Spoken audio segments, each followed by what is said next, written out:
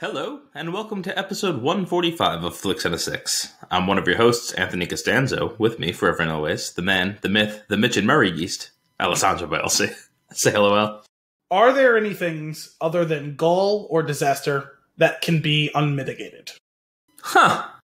No. You know, you don't have unmitigated successes. You don't have...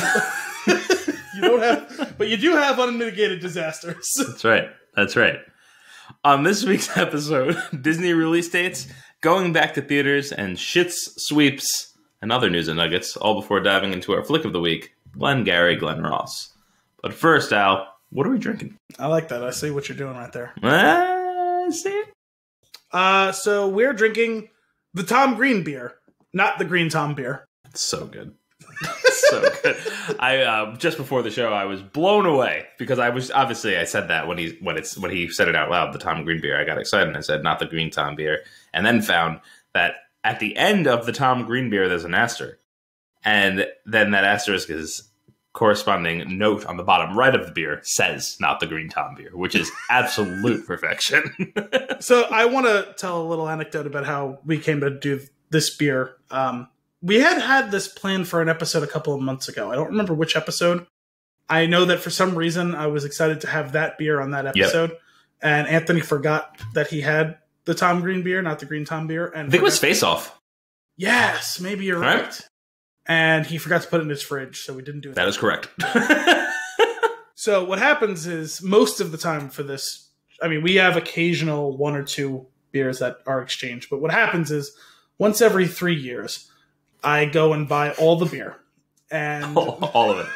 Now, once every few months, I go to the beer store and I buy a bunch of beer for me and Anthony. It seems particularly prescient during this time because we had a pact once, like a long time ago, that we would see each other monthly.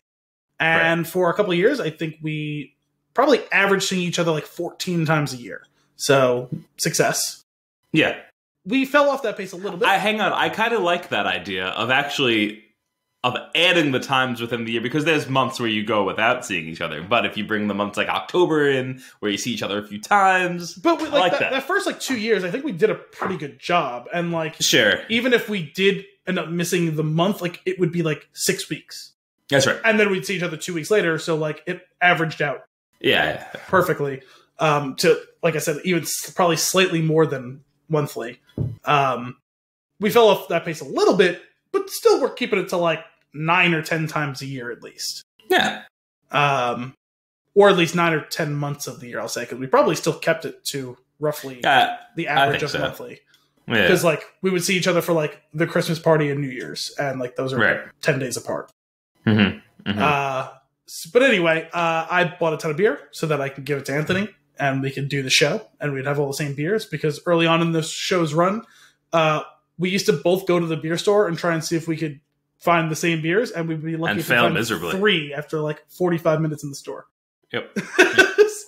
So I was walking. Not a lot of overlap. No, surprisingly, or unsurprisingly, considering we've done 100 and something unique beers across, I don't know, 50 breweries or so. Well, at least 145 unique beers. Well, yeah, that's true. Definitely more. It's definitely more. Yeah. See Cloud Atlas Part 1. Yeah. It's the second time already in the last 20 minutes that episode's come up in our conversation. La, la, la, la. Sorry, I forgot to start whistling the wrong song at the same time.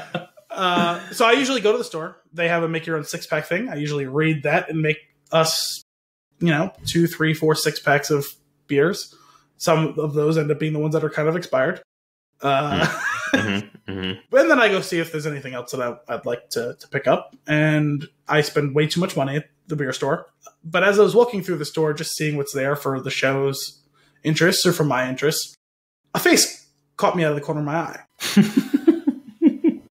And I backtracked slightly and looked at the bottle on the shelf, because it was literally at eye level. Awesome. And I was know all about that. And I'm going to show you the thing, this is, you can see the name here, right? So it was turned like this. Mm-hmm. And I was like, is that Tom Green? I mean, it is. It's perfect. And I walked up closer, and then I could see along the side of the label, it says the Tom Green beer. I was like, oh my God, that is Tom Green. It's just funny because I didn't watch the Tom Green show. I vaguely remember him in... Was he in The Pest? Was that the one he was in? No. What movie was he in? He was in a movie around that. Charlie's Angel. He was in Charlie's Angel. There was a scene where he was on a boat, wasn't there? That was Charlie's Angels, yes. So you can understand why I went with The Pest. I do understand. The Chad. I think that's what his name was in Charlie's Angels. Oh, yeah, the Chad. That was it, right? Long time since I've seen that. Yeah. Anyway, I was like, wow, this is such a late 90s, early 2000s thing that Anthony is going to love because he was even more attuned to what was going on in the world at that time than I was, especially in the world of pop culture. And so here we are, the Tom Green beer. Oh, man, I forgot. I forgot he was in Road Trip.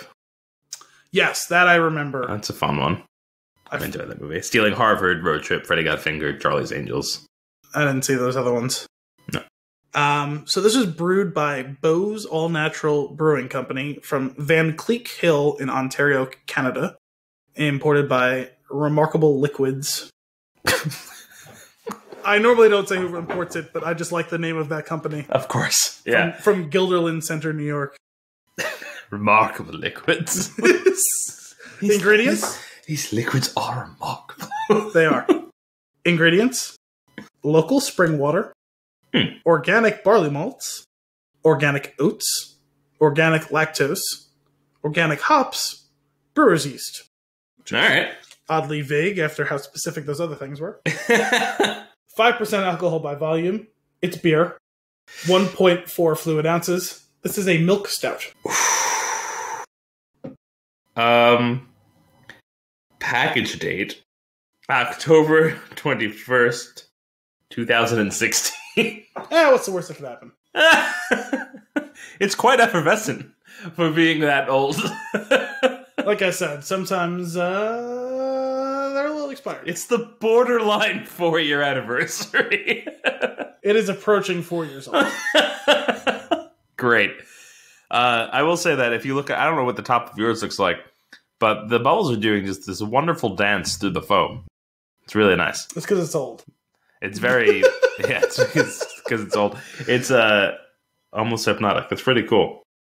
Shall we give this a try? I mean, let's see how long we last. Cheers. Cheers. This is the final episode of Flix in a Second. I timed it just perfectly that Anthony almost died. You did. All right. It's not bad. It doesn't have a lot of flavor, and I think that... I don't agree. It almost tastes like it almost tastes watered down to me. It definitely tastes like a port with a stout with oats in it. What I will say is I don't taste the lactose component, but I'm okay with that because I'm not a huge fan of that. I actually get that, and I like that. I have that, like the mouthfeel that I feel like those lactose-infused beers have. Well, I actually attributed the mouthfeel to the oats. Because for me, the lactose tends to sit on my palate, and I feel like I just drank milk. That's what this tastes like to me. It feels like to me. I don't like that experience.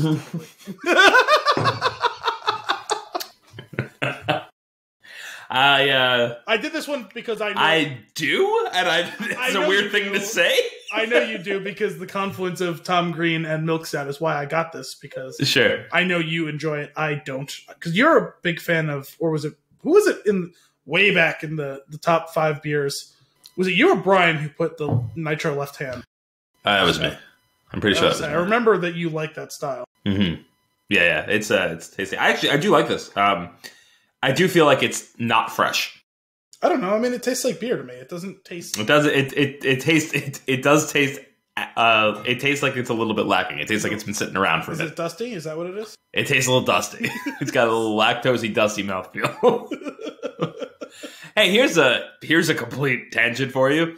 We went out to dinner to Maloney's down the block from me. Okay. Which I believe. I think I was gonna say. I think I took you there. They have like over 100 beers on tap. Yes. Yeah. Okay. So got a few beers there. It was quite delightful because their beer list is huge. It's 2 sides of a sheet of paper and it's broken up into sections. So you want IPAs, you go here. You want sours, which they have a lot of, you go here. And they have little sections that you can go into. The only problem with those sorts of places is I end up getting I'm like, okay, there's 100 beers there. And then the one beer that I want the most always ends up being. I'm like, fuck. I get so mad even though there's 99 other beers for me to try.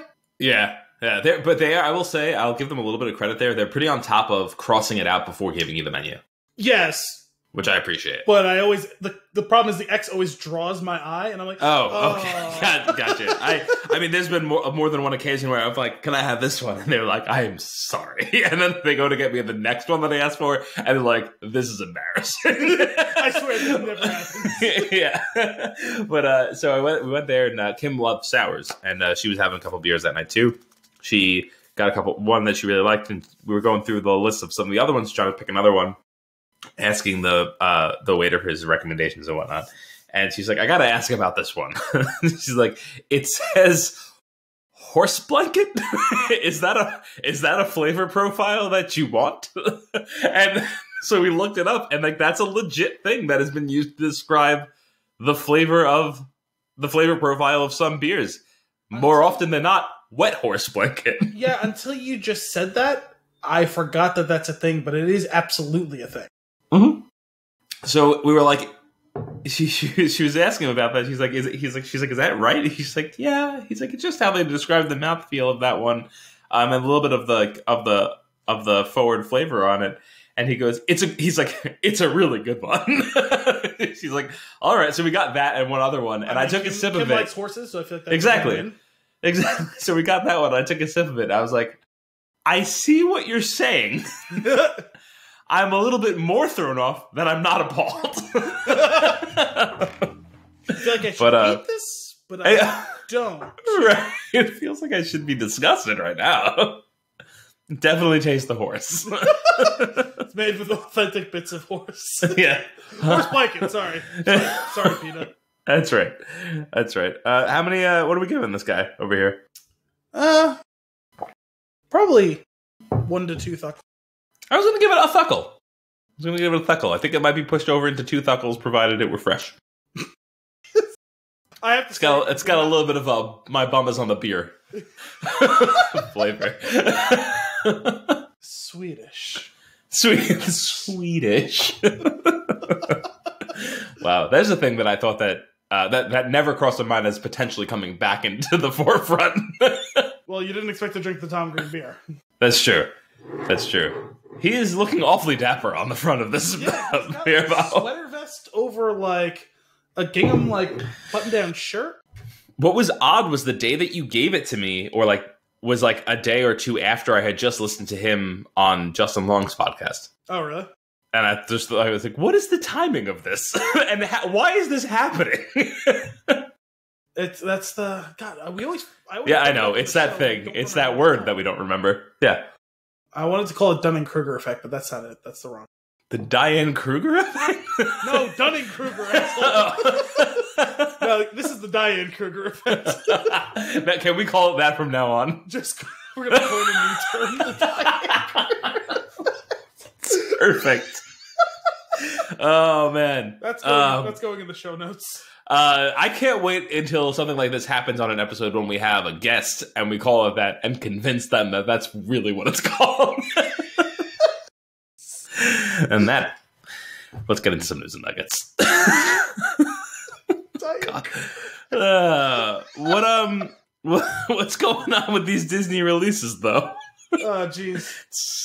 How do you like that transition? Yeah. Boom. Let's do a quick reading here. Disney postpones Black Widow, Shang-Chi, Eternals, and many more films. This is on IGN. This was, I believe, today. Yes. This evening, or at least the last update was. Disney has pushed nearly all of its 2020 film releases to 2021. The release date changes affect the first wave of openings for films in Phase 4 of the Marvel Cinematic Universe, including the expected delay of Black Widow from November to next May. Black Widow's new May 7th, 2021 date is almost exactly a year after its original May 1st, 2020 release date. Hang on. When did this article come out? Today. Posted today at 1:15, updated at 6:36. Really? That's very odd. Go on. Keep going. The COVID-19 pandemic first prompted Disney to push Black Widow to November 6th, and, well, here we are. It was reported in March via an unnamed Marvel insider that, quote, pushing Black Widow affects nothing on the MCU timeline. Here's the full list of Disney release dates changed. Death on the Nile, previously dated 10/23/20, moves to 12/18/20. It's optimistic. The Empty Man, previously dated on 12/4/20, moves to 10/23/20. That's also odd. Both Death on the Nile and Black Widow are still listed as their original release dates, which is interesting. Yeah, I think until November 6th and October 23rd. Probably until it actually screens, it won't change, would be my guess. Oh, you're looking on IMDb?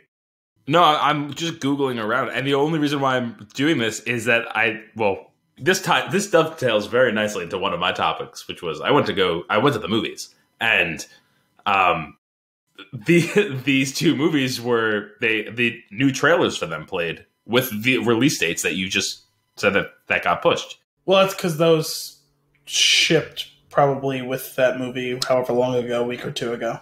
That's fair. That's crazy though. Like that makes sense that they're moving them again, but yeah, Black Widow is moving to May 7th of next year. Eternals, previously dated on 2/12/21, moves to November 5th, 2021. Shang-Chi and the Legend of the Ten Rings, previously dated on 5/7/21, moves to 7/9/21. This is where it gets fun. Oh boy. Untitled Disney event film. Previously dated... You can't delay something that's not announced. Just don't say anything. No. It's been announced, just not titled. Yes, the Diane Kruger Effect. Yes. This is a different effect. It's not Diane Kruger. This is something else. We're going to have to come up with another Kruger. Freddy? There you go. This is the Freddy Kruger Effect. Previously dated on 7/9/21 is removed from the schedule. Deep Water. Oh, hang on. Untitled has been removed? Yeah, Untitled has become... I don't know. Unreleasable. Unincorporated? Oh my god, alright. Sorry, I was thinking that... Tragic. That stupid line from... there was an episode of Parks and Rec in which they were... You remember there was a whole season where the storyline was the merger of Pawnee and Eagleton? Mm-hmm. And she collects a council of city councilmen and women who worked in other towns who went through mergers. And there's this creepy old man who says, "Oh, you think it's going to go all nice and easy, but if it doesn't work out on the timeline you expect to, not only will the merger not work out, but the whole area might become unincorporated territory." That's right. Oh man, I love that show. All right, go on. Deep Water, which I have no idea what that is, previously dated on 11/13/20, moves to 8/13/21. Untitled 20th Century, that's just what it's called, previously dated on 8/13/21, is removed from the schedule. West Side Story, which I didn't know existed until I read this article, moves from 12/18/20 to 12/10/21. I had seen a trailer for that 100 years ago. Didn't know there was a trailer. There is a little bit more on that in a minute, though. The King's Man, previously dated on 2/26/21, moves actually up 2 weeks to 2/12/21. Disney's got a lot of stuff. Well, because half of this release was Fox Films, so... Oh, that's right. With their thumbs in a lot of pies. Yes. That's a thing, right? Weird expression. I want to see The King's Man. Yeah, I keep forgetting that's a thing. I don't remember what 2 dates you just mentioned for it, but either way, I'm upset that it's moved. This one actually moved up in February, but I'm pretty sure it was supposed to come out this past February. That sounds right. Steven Spielberg's remake of West Side Story has also been pushed almost exactly a year from a holiday 2020 to a holiday 2021 slot. Disney didn't explain why it's keeping the Ryan Reynolds video game action comedy Free Guy, which I also forgot existed. Yeah. And Pixar's Soul on their late 2020 release schedule. There had been speculation that Soul might be shifted to Disney Plus instead of Yes, I think Free Guy will. What's that? I feel like Free Guy would be moved to Disney Plus as well. Yeah, and the early release of Pixar's Onward on the streaming service. Okay. At the bottom of this article, there is a quiz. Ooh, what is it? Was this article informative? Yes or no? Oh. Not real. I guess you gave me random facts. I guess so, but there's a lot of whys and more questions. I'm more interested in what is untitled movie that got moved. What is untitled movie that got removed? It's actually untitled event film. That's right. What is an event film? Yeah, that's a good question. Is that like maybe something they do like in the park? What I want to know is the film about a particular event, or are we all supposed to get super hyped because viewing the film will be eventful? My mind didn't even go to the former, so I was assuming the latter. Interesting. That's just a subgenre of Disney movies. Movies about shit that happened. It's not even like it was untitled Disney like historical documentary or something like that. Like, oh my god! All right, so a lot of things moved recently. I guess I wonder, is that like a reception to ticket sales for theater openings? Is it just a smart move in general because the world's not going to be back to normal? Like, well, because considering a bunch of theaters started opening in earnest just a couple of weeks ago, I'm assuming that this is in response to lackluster box office. That's what I would think as well. I understand why these businesses wanted to open. I understand why the studios want them to open. I also very much understand why people are not comfortable going to see movies right now because I am one of them. Yeah, for sure.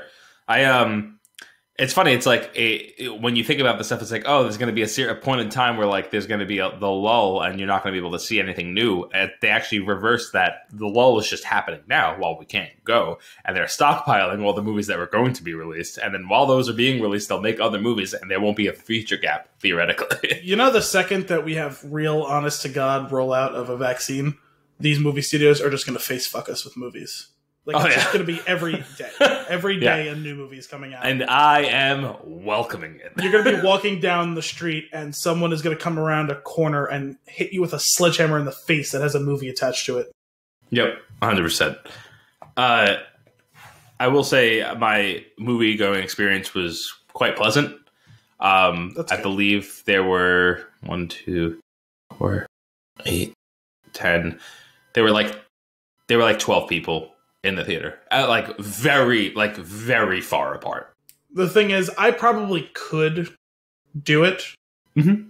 I just already spend so much time in public that it just seems like an unnecessary risk. 100% tag on top of that. Yeah, I agree with that. That's totally fair. For me, it was more like I was itching. A couple of friends wanted to see Tenet, and I was just like, I was hesitant when they first brought it up, like for a little bit, and then like when it came up again, I was like, let's just do it, you know. And if only 12 or 13 people like were going, you guys probably could have gotten that sort of size group and just got the whole theater. Oh yeah, for sure. Because that actually I think is pretty cool. So it's like for a new movie, it's $150 to rent the theater, and for the older movies that are that you have the option of it's $100, which is pretty sweet.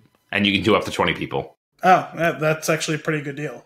Yeah, both of them are good. If you get the 20 people, either way you're paying less than a movie ticket. Yeah, which is awesome. But even so, it's almost borderline. I'll just pay that just for me. You're gonna pay $100 just to buy the screen for yourself. One seat. One. I would like you to play the '89 Batman, please. How many people will be coming? Just the one. Don't worry, I'll let you know what chair I'm in. You can clean it. But no, I feel like that would work. I mean, even just you, me, and Kim could go split that for. Mm-hmm. For sure. I will say it was. I'm very glad I got to see it. my hot take for you, because I didn't give you a review yet. No, but I will give you a. I actually forgot you were doing that. So a non spoilery review. I gave this to a couple of work friends. Is that it's gave it an 8 out of 10. It is very convoluted, even for a Christopher Nolan movie. Wow. But it's very entertaining if you could stick with it. Hey, listen, very entertaining, and 8 out of 10, and worth your time is. Listen, not everyone can be the best. Like, some of them have to be something below the best. Only one of them can be the best. That's right. But I do think that the saddest part about the whole thing was when Kim turned to me at the end and said, I didn't understand a single thing that just happened, and I tried. I tried so hard. Well, so the worst part about that sort of thing, too, is, like, maybe that's why home viewing is just, like, eventually going to fully, like, annihilate, like, the box. Like, you can watch a movie with someone who, like, normally wouldn't want to go see that movie, per se, and, like, if they don't understand, you can pause and talk it out. Mm-hmm. You know, like, because I know I've done that with people watching stuff. Like, when I've watched, like, something like Cloud Atlas with someone for the first time. Like, hey, you got any questions? Let's pause it. Let's hash it out. Because, like, it's very dense and convoluted to get on the front end if you're not super invested in it. So, right.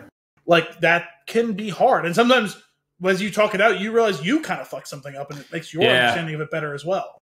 It was one of those things where, like, going through it, I was like, going through the movie, I was like, you're not wrong. Like, I was confused for a large portion of it. Granted, I had a handful of things that I was prepared to piece together, but they were just theories until other pieces interlocked, which is fine. And then that they eventually kind of worked themselves out. And I at the end, I strung it together.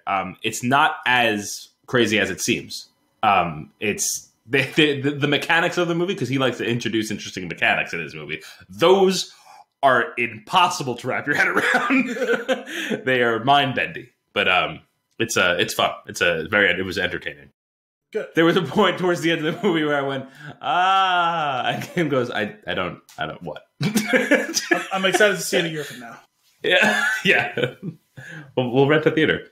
But anyway, it was fun to go back. But in going back, I got to see some trailers. You know how I like my trailers. No commercials. I appreciated that. Oh, nice. Just trailers. I would have thought there would be more commercials. I know. So we got the latest Wonder Woman trailer, which you already know that I'm not a fan of.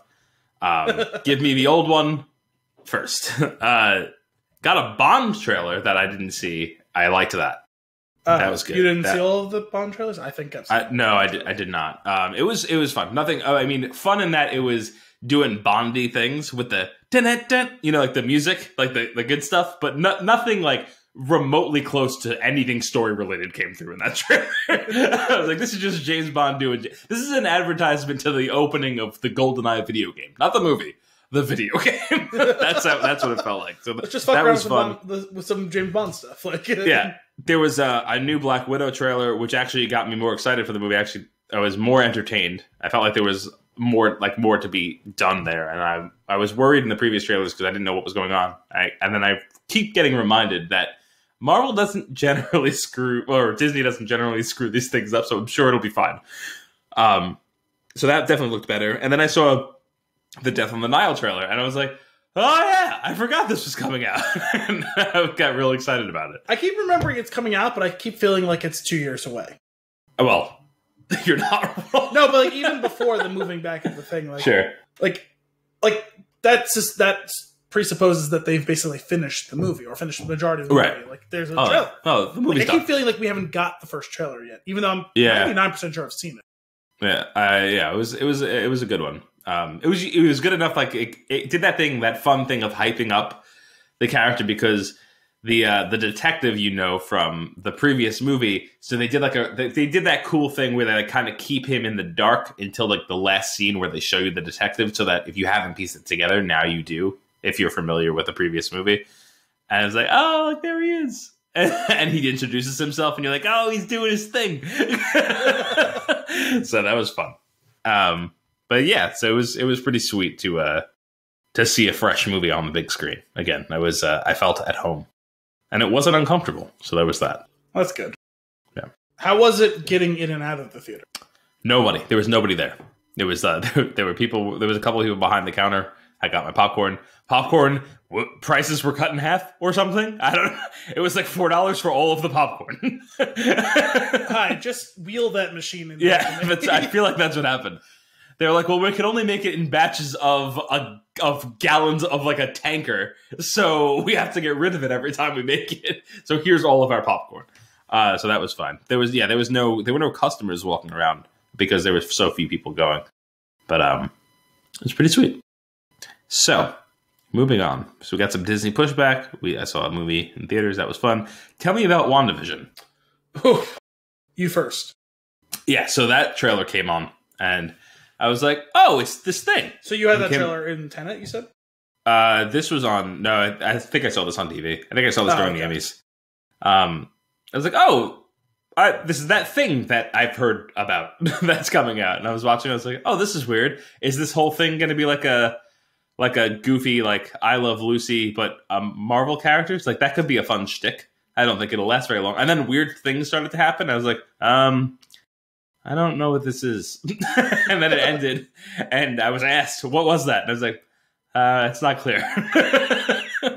Yeah, I mean, it's pretty consistent with whatever little, like, what did we see, a teaser, like, a year ago for this, or something like that? Because, like, it's not the first time I've seen them dressed up in 1950s stuff, like, on screen. So, like, we did get some sort of teaser a while back, didn't we? I think so. So I wouldn't say that any of this was particularly surprising, except for what's her name being in it, Catherine Hahn being in it. That was a surprise to me. I didn't expect to see her in a superhero thing. And she seems to be breaking, not the fourth wall, but she's like breaking that illusion. Like she knows that she's in that thing and that what's going on.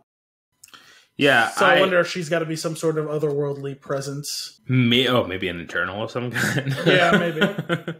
Yeah, who knows? I have honestly, like, if you got anything out of that, you must be familiar with some sort of source material that I am not, because there was nothing of substance there, just confusion. Well, the bit I'd heard when this was first announced, first thing I heard when it was announced was, what the fuck sort of title is that? And I concurred. It's just so clunky.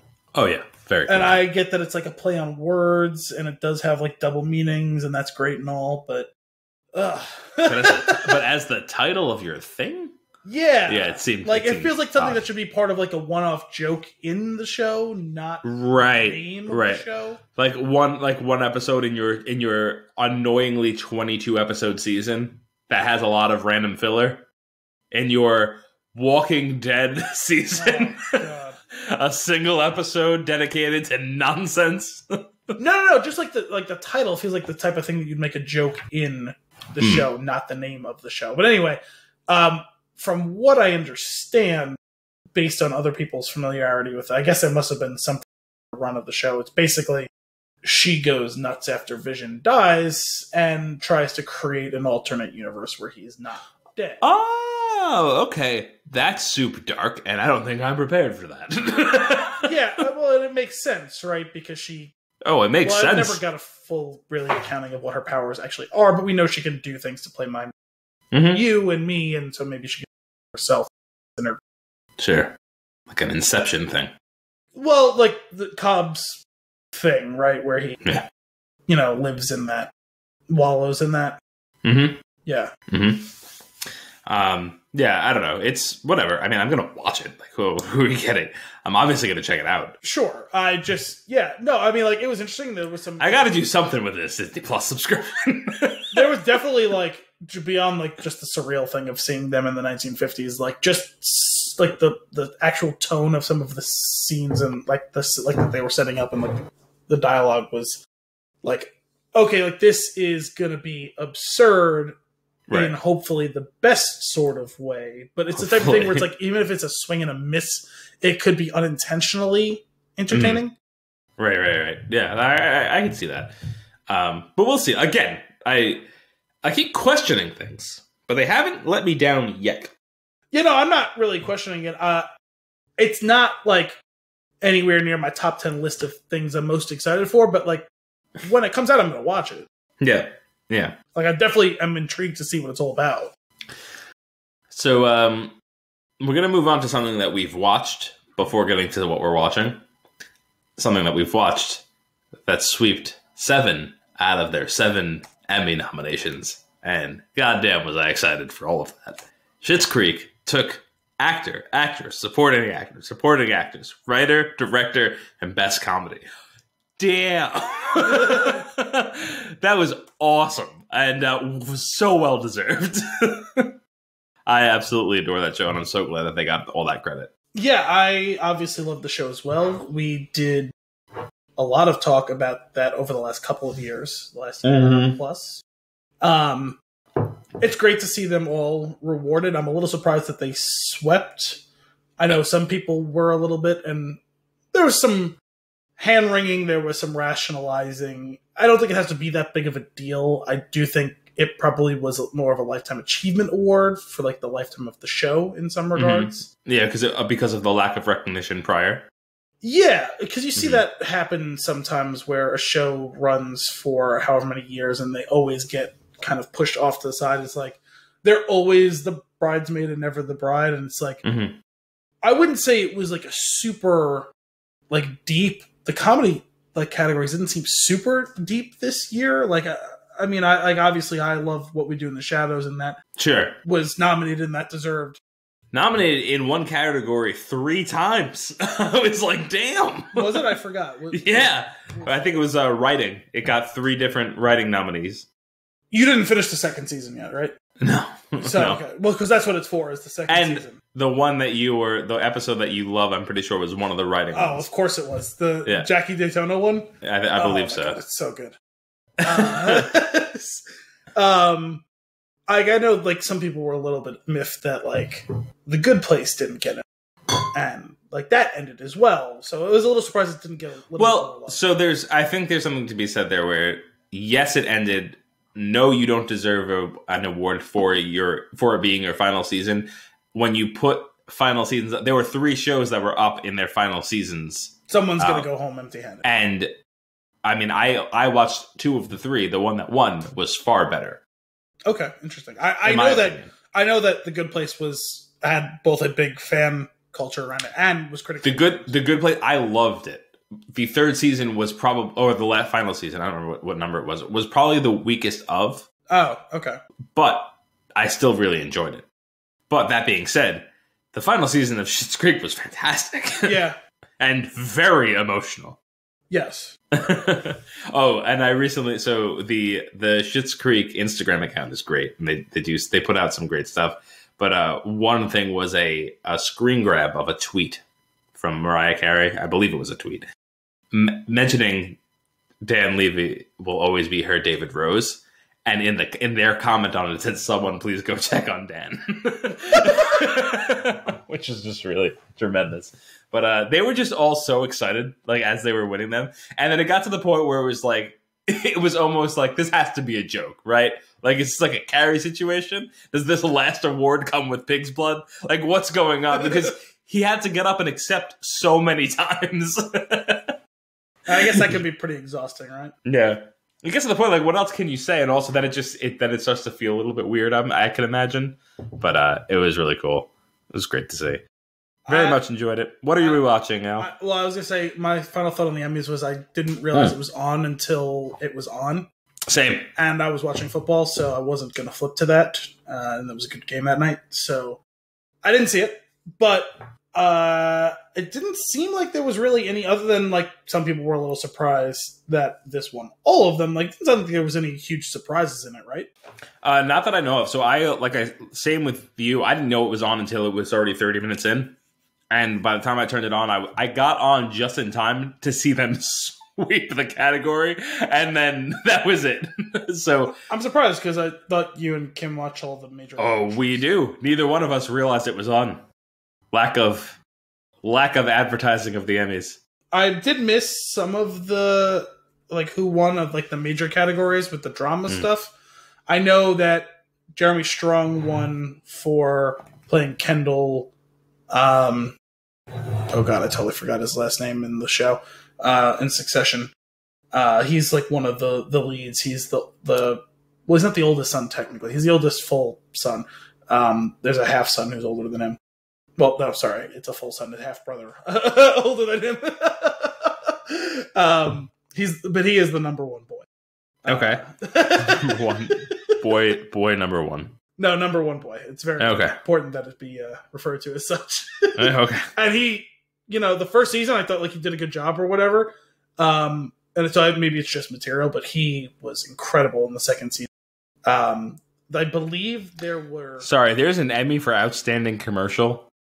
That's kind of funny. I didn't know that, but I'm not surprised. What one? Well, there's all those ones that you don't see aired. So what commercial one? Back to School Essentials. No, thank you. I don't know. The last thing I'm going to do is click on a video to watch a commercial, so I'm not going to check that out. You've spent most of the past decade escaping commercials at all costs. That's you're goddamn right. Literally at all costs. Yeah. Nice. The supporting, I forget who won supporting actor, but in the drama, but I know like 3 or 4 different actors from Succession were nominated, so none of them were ever going to win because they were going to always split that. Mm-hmm. Who ended up winning that? I'm looking it up now. So, Outstanding Drama Series Succession won. Yes, I knew that. Better Call Saul was up for that, which I appreciate. The Mandalorian was also up for that, which I think we talked about earlier. We were both like, I mean, okay. Like, I love the show. Love it. Yes. But no. All right. So, supporting actress in the drama series, the winner was Julia Garner for Ozark. Outstanding supporting actor in the drama series was Billy Crudup for The Morning Show. That's right. It's an interesting choice. So, I know Zendaya won, right, for lead actress? For Euphoria? Please hold. This list is not great. Supporting actress in a... No. Lead actor... Wait. What is that? That's drama? I believe so. Supporting actress in drama. Supporting actor in the drama. Lead actress in the drama, Zendaya. Yep. Mm-hmm. Jeremy Strong was lead actor for Succession. Yes. And then Outstanding Limited Series was Watchmen. Well deserved. Anything else winning would have honestly been pretty comical. It was... They don't have a separate category for actor, actress in the limited series, though, right? Yeah, they do. Oh, who won for that? Did Regina King win? She did win. Okay. I thought that was lumped into the drama category. I don't know why. No, it was pulled out as a separate jam. Yeah, so that's pretty sweet. This is what I was getting at. There's like outstanding director for a limited series or movie, and it like all the other categories in this list show the nominees and the winner like has a mark next to it. And for directing and writing in a limited series, it's just the winner. So that was an odd choice on this list maker's part. Didn't Watchmen win for a direction or? Unorthodox one for directing of a limited series or movie. Oh, there was something else. Sorry. Was it on drama? Did Succession win? One of the Successions win for that? For drama? Yeah. Let's find out. Directing for a drama series, Succession. Writing for a drama series, Succession. What episode? It doesn't say. Oh, because I know it's for a particular episode typically. Mm-hmm. Because I think they had like 3 different episodes nominated or something like that. Last Week Tonight won Variety Talk Series. That was a silly one. They gave all of the hosts a box, and only the one with the award was going to open, and it like explodes open on his desk. Is that how all of that works? For this one, for this particular award, that's what they did. Oh, that was very silly, but yeah. So that's cool. I was bummed to have missed the beginning of it because I usually like the intro of those things, but I heard the whole experience was a little weird with it. It was wonky for sure. Partially from home, but also partially not from home. And yeah. Like people getting sick. And did someone fall on the red carpet, I believe? I don't know. There was a red carpet? I'm very confused. I think kind of, if I'm remembering that correctly. I know they were using crowd shots that were from other previous Emmys. That's really funny. Like they were doing shots with like oh, this person is like nominated, but they were at this other Emmys, so we'll just show that shot or something like that. That's kind of funny. I heard someone make a joke saying, I really feel bad for the intern who had to go through all this footage to make sure that no one who's like dead or canceled was like in the back of any of those shots. Yeah. That's a good point. Oh, man. Anyway, that's the Emmys. What are we watching now? So, funny thing happened on, I want to call it Saturday of this past weekend. Okay. Well, I just forget what day it was, okay? Right. It was a weekend. It's almost as if you forgot what the days of the week were, the way that you said, I want to call it Saturday. No, because it was either Friday night or Saturday or Sunday. I don't remember. Gotcha. Okay. I just know that I'm pretty sure I didn't have to get up for work the next day. Sure. And it had to have been sometime after Wednesday, because what happened... So it was Friday or Saturday? Yes, probably. Or Sunday. No. Couldn't have been Sunday. It could have been because what follows next is what I did on Sunday. But you said you couldn't get up. You didn't have to get up for work the next day. Well, yeah, that's true. So I'm guessing it's Friday or Saturday night then. Yeah, because I think it was... Diane Kruger Effect again. What? The Diane Kruger Effect. No, this sounds more like Freddy Kruger Effect. Is this Dylan McDermott or Dermot Mulroney? All right, what happened? Was watching TV was like half watching TV and heard a commercial for Archer. And I was like, oh yeah, that pushback new season is supposed to be starting sometime soon, isn't it? And I missed the beginning of the commercial, and like they were showing like clips of like both old Archer, I want to believe, and also stuff from the new season. And I was like, oh yeah, what day is that? And they're like, airing Wednesdays. And I was like, but when? And then I went to the DVR. I was like, oh, it aired this past Wednesday, so It will just be Wednesdays from now on. Great. And then I remembered, twice the joy, because FX and FX on Hulu, sorry, Brian, airs 2 episodes to start every new season now. So Score! I got to watch the first 2 episodes of Archer. It's now back to being just Archer. It's not Archer Dreamland. It's not Archer Vice. It's not Archer... What was the other one? Danger Island, Archer 1999. It was none of those things. It's simply Archer. It was great to have it back. It's awesome. Had a pretty strong start the first 2 episodes. I don't remember how much of what has happened the last several seasons I've said to you or not, but the dynamic has shifted, but then it's also exactly the same. But they kind of mixed up the rules, and they're playing with convention a little bit, but also very clearly leading back to the original conventions predominantly. Okay. But like they're doing it in ways that work with the story and the characters, and it lets them play around in the sandbox a little bit without having the wholesale, I don't want to say rewrite, but total recasting of the characters that the like standalone seasons did. But it's nice to see it back, and a great time. Even though it's the first season now with Adam Reed not running the show. He's the one who created it. He's the one who voices Ray on the show. He's still there voicing Ray on the show. Which also... What's that? He's like stepped away from like the yeah, he's not the showrunner anymore. Yeah. Which brings to mind something I just heard this week that I had no idea. I wondered if that was awkward, still being involved as like one of the main characters on the show, but not running the show that you created and ran for a decade. Yeah. It's got to be weird. And it brings every time they're like, yeah, that's not how I would do it. Yeah, right? You would wonder, like, and how do you not... Or during all of that, they're like, thank God I don't have to do this shit. Well, there's probably, like, an aspect of that, but, like, on the other hand, like, don't you still feel responsible? Like, don't you still kind of want ownership of the thing? Like, do you want someone else playing in your sandbox? Right.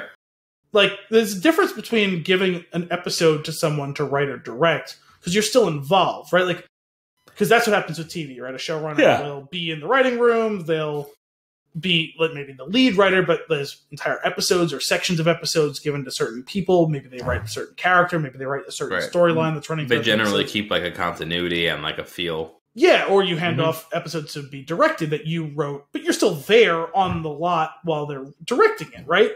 And it's a collaborative like process. I have to imagine if you're stepping away from being a showrunner, you're not part of like the collaborative process of making it anymore. It's got to be awkward. Yeah, I don't know. But I was listening to Armchair the other day with Seth MacFarlane, and I didn't realize he hasn't run Family Guy for almost a decade. Really? I didn't know that either. Okay. Like, considering he still does, like, 70% of the voices on the show, I just assumed that he was still, like, even if he kind of was giving more and more control to other writers, I just kind of assumed it was still his show. It's not. You know, it's funny. It's dawned on me. I haven't seen that show in a very long time. There's probably there's years worth of content that I haven't seen. Correct. Which is pretty great. That, like, at any point, if I wanted to, it's there. Yeah, I mean, the last couple of years, there's a lot of episodes that were like, that was fun. Yeah. They still get every once in a while one that's really strong, but, like, it used to be in, like, a 20 episode season that, like, 10 of them were incredible and 5 of them were really, really good, and then the other 5 were hit or miss. Right. Now it feels like it's kind of the paradigm shifted a little bit. Yeah, which is disappointing. It's the type of thing. Also, like, the nature of a show that goes on for that long. Sure. It just feels like they mix up the formula in such a way that it tends to feel very generic and disposable a lot of times. Okay. Like, when they do big event episodes, they're still really good. But, like, the random episodes aren't as entertaining. Mm-hmm. I don't know if they just ran out of, like, things to do, but... Yeah, I find that it's funny, like, it's not the same thing, but, like, for Saturday Night Live, for example, like, they've been doing this forever. It's weekly when it's live, and there are, more often than not, there are just meh episodes, but every once in a while, there's one that just tickles you, and it's great. And it's worth going back over and over again just to hit that one that'll be that funny. Yeah, but the other thing was something like Saturday Night Live, where it's an hour and a half long, right? And there's however many, 10 or whatever sketches. Mm-hmm. Like, you could have a pretty meh episode that has one really good sketch. That's true. And with Family Guy, like, the equivalent of that would be, you could have a meh episode, but if you have one great cutaway, it, like, salvages it, because, like, you're good. That cutaway is going to probably stick with you. Sure. And I don't even feel like they're always doing that. I got you. That's a bummer. Yeah. But then every once in a while, like, one will come up, I was like, oh, wow, that was actually pretty damn good. Yeah. It's just, like, it's not enough to make it appointment television for me anymore. Like, it's just, sure. They pile up on my DVR, and when I get bored or I have nothing to watch, I'll knock out 1 or 2 or 3, and it's like, okay. But it's not a priority for me. Yeah, like, those types of shows, like, little, like, one-off things like that, I used to watch when I would commute to Manhattan. That was obnoxious. That was perfect for when you took the sip. That was very... I obviously was going for Laszlo there, but... Manhattan. Is he saying... Like, that whole episode, is he saying Manhattan? And then when they go, I'm like, that's what he's saying. Oh, that was the Nick Kroll episode, right? This character. Yeah, it's the Nick Kroll episode. What were the name of the crew of vampires? Because they were so ridiculous. One of them was like a rapper name, right?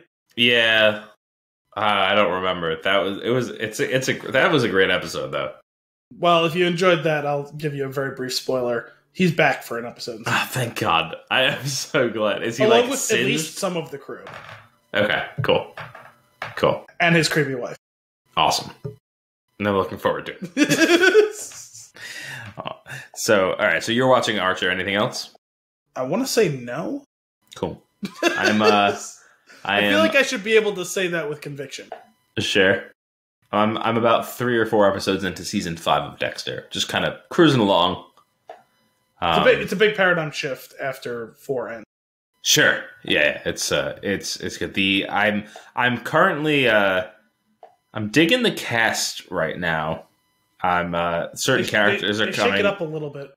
Yeah, I honestly, when the show started, I was like, get Masuka off the screen. And now I'm like, get Masuka on the screen. I was just about to ask about like him in particular, but I was going to say, we haven't really talked about your feeling about any of the cast, and you're now past halfway done with the show. Yeah.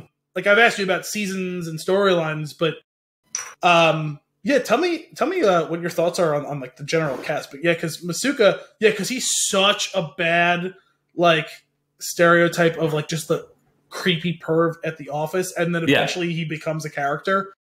And he becomes a character in the Thanksgiving episode. Yes, which is where he 3? 4. 4, sorry. He brings his patented lava cakes. Yes, the lava cakes. Which he throws away, and when he throws them in the garbage, it's probably the same. Like, and this is a season where some really crappy stuff goes down. The saddest scene of the season is when he threw that out. It's when he throws the lava cakes away. It's the defeat of Masuka's eyes when he throws the lava cakes away that really takes the cake. The saddest scene in the season. You really said what takes the cake. I did.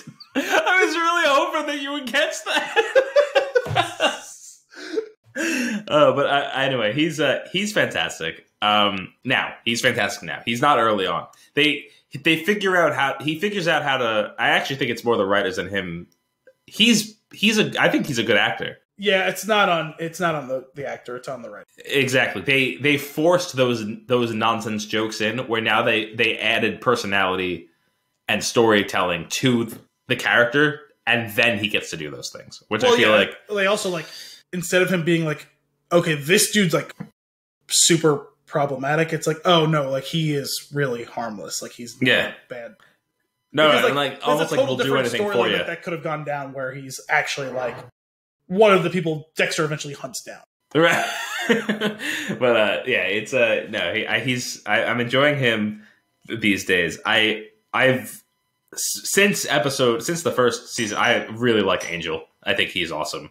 Yeah, he's always kind of like one of like the moral centers of the show. Well, I've always gravitated towards that character. I like those characters. Yeah. They're just like it's just like a good North Star, I feel like, for everything else going on. You know, I was watching like a couple weeks ago, and I always forget that he has a very bit part in that is Rounders. He's one of the police officers at the poker game that they play where they get their ass kicked and they get thrown out. Oh man, I remember that sequence. I don't remember him. I'll have to. Well, there's no reason for you to remember him not having known who he was at the time. Sure. But so I believe was he not also the villain in the first Expendables? I don't know. Well, there's a white dude. Is it Eric Roberts maybe, who's like the real main villain? But there's like that feels right. That seems like the appropriate casting for that movie. There's a dictator in some South or Central American country that is like his puppet, and that's him. I'm pretty sure. Oh, okay.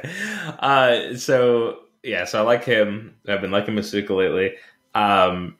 I think that I bet you don't like LaGuardia because there's no reason to. They do a poor job of writing her at times. She's just, the thing is they just need to put a little bit more effort, and I think she'd be more compelling. Like they make you dislike her right out of the gate, and then they don't do basically with the friction between her and Deborah, it's unwarranted. They don't give you enough of a reason for that. And then they don't really reconcile it. They just kind of get rid of that. They just take that off. That's just not really a thing anymore. Well, the thing with her and Deb is it always waxes and wanes, and that in it of itself is its characterization of where to spilled beer all over myself. I was going to let that one slide. Appreciate it. Down your chin. And boy, did I. That whole ebb and flow between her and Deb is its own bit of characterization of LaGuardia because that's who she is. She only has time for you if you can do something for her. Yeah. So when things are good between her and Deb, it's because her keeping Deb close to her is something that benefits her. And when she has no need of her is when they end up sniping at each other. Mm-hmm. Yeah, I guess that's kind of true of all the characters because her own dalliance with Angel and all of that goes along with that too. Mm-hmm. Yeah, it's just not there's a weird thing between like not a likable character and not liking the character. I don't know. Do you know what I mean? Like I feel like there's a shortcoming of the writing of that character, in my opinion. Well, as funny as flawed as the character is, Captain Matthews has the best line on her because he recognizes her because he has a lot of it himself. It's just that he feels like he actually earned his place and he feels like she didn't, but he recognizes the same ambitious political animal in her that he has in himself. Right. Yeah, he's an interesting one. I don't really have any strong feelings on him. They do a good job with him of like, I hate him in the scenes where I'm supposed to hate him, and I'm okay with him in the scenes where I am. So that means that they are writing him specifically for that, and the actor is carrying it out. Yes, he's a pretty solid actor. I forget what else I've seen him in. He's been in a couple of things. He gets some good one-liners throughout the course of the show. I've been really this particular season. I'm enjoying Quinn, who is becoming the new Dokes. Which is, I kind of like what's happening here of him like starting to get on to Dexter, which is pretty great. Fucking Dokes. Dokes is part of one of the great memes of all time online. Oh yeah, yeah. Surprise, motherfucker. Yeah, I honestly the entire time I was watching the first 2 seasons, I was like, is he gonna say it now? Is he gonna say it now? And then when I saw them in the shipping yard, I was like, oh my god, he's gonna say it. Yeah, then it happened. Like, also, I'm really excited. That's the first time that you maybe even see any sort of fear in Dokes, but you also see vindication, right? Because Dexter gets him and he's like, oh, I have thought he was just this like Weasley little like science dork, and no, there is a tiger hidden behind those. Right. And I didn't like him because of the intention behind the way that they made it so that it was a hard to like character, but you also understand to a degree. Well, so that was cool. You don't like him because he's the one who is always diametrically opposed to the protagonist, even though ultimately he's the good guy.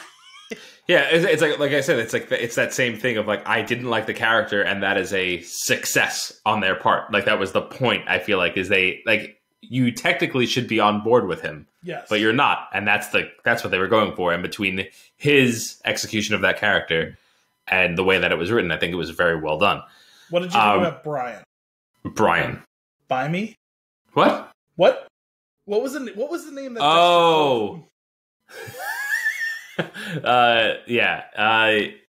was it Buy Me? That sounds close to what he was saying. Buy Me or Buy Me, I forget. Buy Me, yeah. He was fine. That was another one. So here's the thing. I mean, I guess spoilers for the first season of Dexter. Yeah, that came out, like 15 years ago? Yeah. I was watching it and vividly remembered, I don't know, 80% of the first season, and I do not remember watching it at all. Huh. So I don't know if maybe like Michael Warren was watching it when we were roommates at one point, which is very possible, and I was just like either in and out of the room or something. But like I was like when as it was unfolding, and like there's this, they're trying to figure out who this killer. I was like, I'm pretty sure the killer that they're referring to that's doing this exact work is dating Dexter's sister. And then I was like, but we haven't been introduced to Dexter's sister's boyfriend yet. And then she gets a boyfriend. I was like, that's him. That's the guy. And I'm like, this is very underwhelming. Well, it's a little different when you know it's coming. Which was weird because I was like, I half knew it was coming. I still don't know when or why I saw it. But regardless, I think Deb might be my favorite character. I always liked Deb. For the most part, I always thought she was a pretty well-written character. There's a section of it in the last 2 seasons, off and on, where I didn't think the writers did her credit. In the second season? No, in the final 2 seasons. In the final season. Oh, final 2 seasons. Gotcha. Yeah, well, there was things going on behind the scene because in real life, the two of them got married and divorced during the run of the show. Who did? Michael C. Hall and what's her name? I don't know her real name. I barely remembered his real name. They are now Dexter and Deb. I just realized as I was getting to her name that I totally don't remember it. I want to say it's Jennifer something. I don't. Okay. But it takes a toll on their chemistry, or? Yeah, well, I think it's the chemistry. I think the writing was affected by that. I think looking back at it, because I didn't know when I was watching it, and I found out like after, and I was like, oh, this makes more sense now. I think they channeled the real life divorce into what they were writing because the interesting becomes antagonistic. There's some good and there's some bad to that. Okay. Well, like I said, so right as of I would say she's probably my favorite of the characters right now, or has been really. She's great. She's great. She's kind of a ridiculously written character. Like all of her shticks, like they're really funny. Like funny in a show that is very drama heavy. Yeah, like, I mean, like it is definitely a drama, but there is a pretty good amount of humor in it. Yeah, but like she skinny white bitch. She said Santa Muerta, and it was, and they all laugh at her, and it was when they explained it to her. The fact that she was able to chuckle at it too was really funny, and I thought that was a great scene. But that like stuff like that, like also like just her ridiculously like the foul mouth stuff that she says, and then also when she's spending more time with Masuka, he starts to say things similar to how she says them, and it's really funny. Yeah. But anyway, the things that she comes out with, Kim and I will just rewind it and be like, "What? Wait, what did she just say?" There was one of the things I liked about that show was how many great cameos and, in fact, like guest stars across like a season or part of a season they get, because there's a really good list of them. I mean, I guess not maybe in the first season, but in the second season they added Keith Carradine as Frank Lundy, who was great. Oh yeah, great character. Rest in peace. Obviously, John Lithgow was great. What's his name was great. I totally forgot his name. The guy who played his friend in the third season. He was in Star Wars. He was in I didn't totally really care for. What the hell's his name? Schmidt. Jimmy Smits. Jimmy Smits. That's the one. Yes. Yeah, that season was frustrating, but yeah. See, I love that season. Yeah, no, that's I've heard people saying that was a great season, but it was not for me. Fourth season, I had Lithgow and the return of Carradine. Fifth season has Frank Weller in most of it, which is great. What's his name? RoboCop. Oh, okay. And also, well, he wasn't super famous at that time, but the guy who plays Sherlock Holmes on that show Elementary with Lucy Liu. Yep. And I forgot that actress, the blonde actress. Julia Stiles. Yeah, that's it, her. Well, that was funny. I actually just saw the episode where we uncover her, and I was like, oh, I know who that is. I guess she's going to be around a while. Yeah, I was just about to say, I was like, I don't remember if you got to her yet. Like, so it just sounds like you just saw the episode that she was Johnny Lee Miller is who you were talking about before. Yes. I was never going to remember his name. Of Train Spotting fame. I didn't know he was in that. Sick Boy. Sixth season has Colin Hanks and Mos Def and Edward James Olmos. Oh, what cast of characters! All right, that's what I'm saying. Like, there's some great and all of them have pretty long runs on. Nice that season. Season 7 brings in one of my. I always he cracks me up in he's been in a few things in bit parts, but he always cracks me up in the other guys. The guy who has plays the head of the that team of specialists that's constantly hunting them down. The guy with the Australian accent, he plays a Russian mobster in the 7th season. He's really good in it. He cracks me up in the other guys. He's been in a couple other things. He was in the first couple Thors. He was I always forget their names. You know, the Warriors 3 or whatever. Yeah. Oh, okay. Yeah. He's one of them. Yvonne Strahovski's in it. She's great. Mm-hmm. A couple other people I think who pop in here and there for the show, and then I guess really the only. Oh, sorry. 8th season brings in Charlotte Rampling, who she just won an Oscar a couple years ago, I think, and one of the guys from Boondock Saints, the one who isn't. What's his name from The Walking Dead? The other one. Mm-hmm. Ray Stevenson. Yeah, that's the guy from the other guys. That's funny. the one that's not in The Walking Dead. Yeah, because I totally forgot Norman Reedus' name for a minute, and it's the one who isn't. That's him. fair. Sean Patrick Flannery. Yes, him. Yeah. Cool. Yeah, I'm in it. I've been kind of breezing through it, actually. Yeah, I mean, the storylines get a little ridiculous in the last couple of seasons, but like I said, I still think that it's more entertaining than not. Sure. And it gets more entertaining when you get other, cool like actors and actresses in the mix. Yeah. Cool. Well, that's what we're watching. Are you interested in doing some fun and games? When am I not? When are you not? All right. For this week's fun and games, I came across. So I do. Generally, what I do is the title of the movie and quiz, or who are you from, and the title of the movie to see if I could find anything. Okay. And then in the depths, I came across this website called sewergator.com. Now, I'm not quite sure what's going on here, and I refuse to find out. Don't like it. But it was a link directly to a quiz, and I'm not going to explore the site any further. Probably for the best. This quiz is vulgar. I'm going to put that out there. Who would have thought? And much like the movie. Now, there's a caveat here. We're talking about Glen, Garry, Glen Ross in a little bit. There are some things that are said in the movie. There are some lines that are not appropriate today.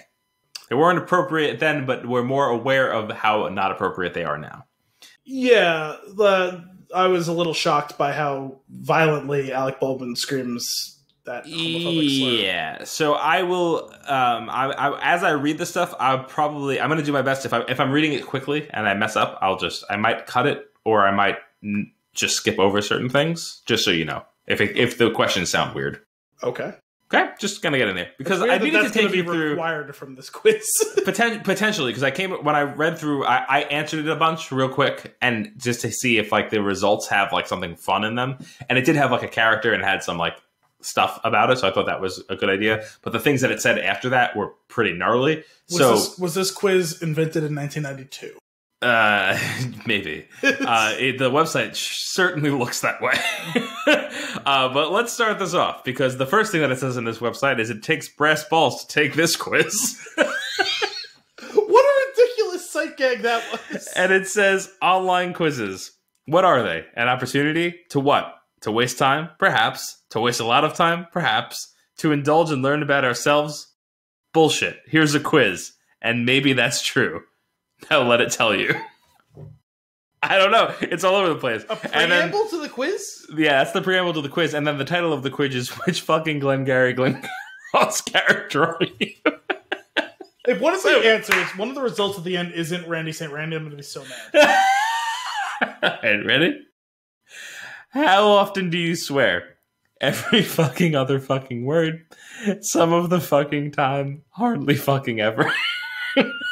I was hoping this is going to be one of those 4-option ones, because I'm somewhere between some of the fucking time and every fucking other fucking... Alright, we'll do some for that one. Okay, that seems fair. Your drinking habits are best described as light to moderate, moderate to heavy, hard to say as you can never remember how much you drank. I'd say moderate to heavy. Okay. Coffee is for closers only, drinking, sobering up. Well, just considering the frequency and volume of coffee, I'm going to go with closers only, because I drink a lot of it. Okay. At work, are you hot? Hot if you could only get the support? Doing what you're paid to do? No fucking good. Hot. Okay. Your moral compass points to true north? Could use some adjustment? Was broken the day it came out of the Cracker Jack box? I'm going to go with true north. I want you to know that the image that is accompanying every single one of these questions is Alec Baldwin's hand with his index finger as a penis holding the brass balls. All right. Which of the following statements makes the most sense to you? 1 point, in fact, of which I spoke to you, of which I can't talk to you about it here. Sorry, this is the one that makes the most sense to me? Yes. I forgot about that sentence, but then you said it, and I was like, oh, yeah, I remember that word salad. Yep. Actually, I believe I watched this movie with my sleeping dad and my barely interested mom, and my brother who showed up half an hour late to the start of the movie. And I believe when that line was uttered, I even said out loud, wow, that was a spectacular word salad. Yep. So that one's pretty good. The next one is, well, I'm not a leash, so I don't know, do I? Which was also pretty great. I think something has to be fed, watered, and painted. You know. Are you just talking about this, or were you just talking about it? That was the one that made the most sense somehow. And then the last option is, huh? All right, so are you talking about this? Yeah, the Arkin line. Okay. Somebody is making life difficult for you at work. You read him the riot act, try to bribe him, scream at him semi-coherently, ignore him as best you can, insist he follows the rules or get out, harangue him mercilessly and take away his coffee, apologize to him because it's probably your fault.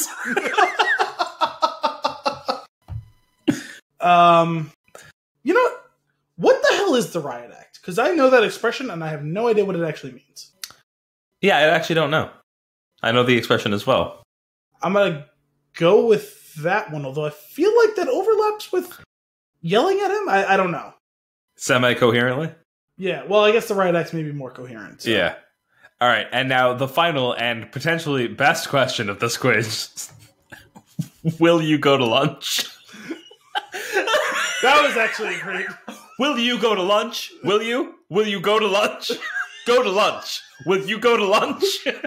Somehow, that probably makes it, maybe not on the Mount Rushmore, but I'll say the top 10 line deliveries in Kevin Spacey's career. Yeah. It's really pretty strong. It is. It has no business, that line in and of itself, while somewhat funny, has no reason to be as funny as it is except for him. Yeah. Yep. That's absolutely true. So, will you go to lunch? Yes or no? Yes. Okay. Let's find out who you are. Okay, you got Rick. Your Glengarry Glen Ross character is Ricky Roma. Nice. Unencumbered by self-doubt or any sense of morality, you see what you want and take it. In a world of clock watchers and bureaucrats, you manage to be a real man. Not burdened by sentimentalism, you choose your friends for whatever material gain they can offer you.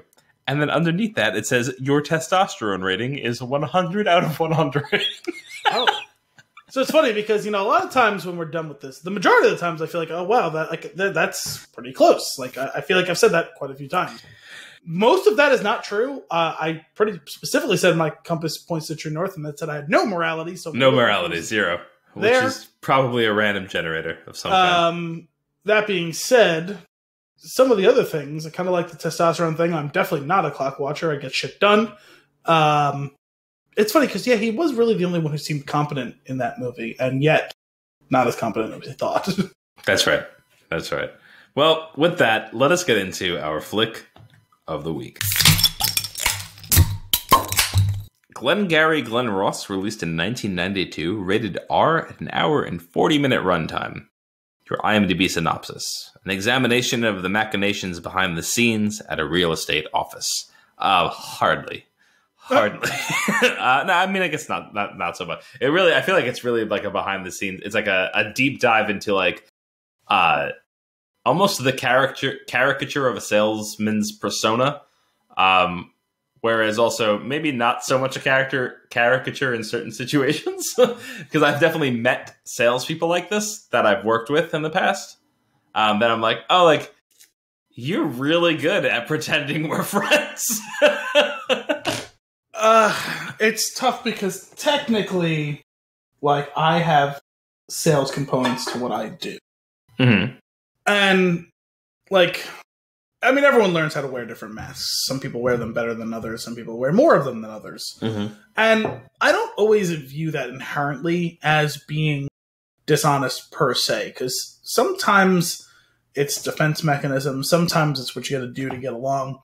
Sometimes it's to get what you want, right? But a lot of times it really is just how best to fit in with what's going on. Mm. And so my ability to slip in and out of wearing certain masks has been tested in being involved with some of the sales stuff. And sure, you can't lose track of who you are. Like, you do have to do certain things. You do have to be persuasive, but mm-hmm. And I don't know, maybe I'm losing out on 5 or 10% of what I could be getting if I were to throw all of my morals away like a Ricky Roma, but sure. Well, I don't think I'm losing out that much by not being a creep. That all of them except maybe Alan Arkin have completely they have no other personality except the fake ones that they've put up at this point. Yeah, we never really see Arkin sell. No, which is actually pretty funny. Which we'll get into that. But first, why don't you give me your tweet length review? Sure, if I can open the tab that I have it on. Sure. Its roots as a play are very much evident, as plot falls by the wayside in favor of passion, prose, and performance. 7.5 out of 10. That was a much more eloquent version of what I have here. Fast talk, double talk, cross talk, back talk. This talkie certainly talks the talk. 8 out of 10. Okay. Yeah, 100%. I'm with you all the way on. It's clearly written as a play, shot as a movie. Yes. Which I think was a great choice, was to keep it as the play in the film version. Yeah, which I didn't know until I saw it in the opening credits, like, based on the play written by David Mamet. And I was like, oh, okay. Yeah. Like, it's, I feel like it would have done the movie a disservice to change the cadence of the delivery of everything. Because there's almost something fake about the way they deliver their lines to each other. Like, in that, like, the characters... What I found throughout the movie is that our core cast of salesmen are like salesmen at every angle, with their clients, with each other, with their boss, with the cops. Like, it's crazy. Well, I was gonna say, by the end of the movie, as I was getting ready to jump in the shower because I felt so dirty from this movie, I was like, oh my god. They can never stop selling each other, themselves. Yeah, it's dark. It gets dark when you start to really think about it.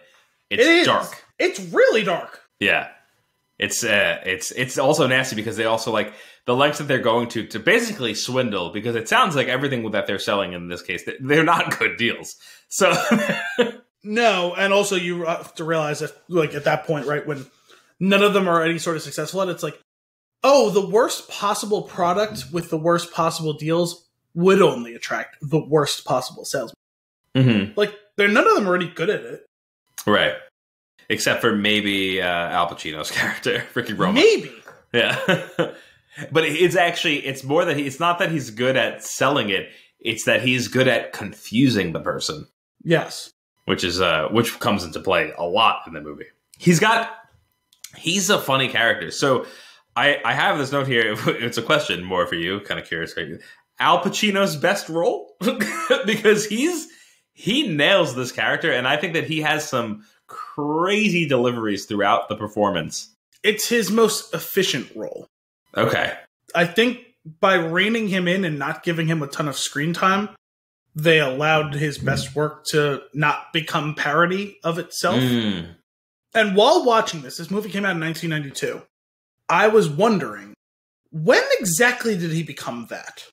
Yeah, I don't know.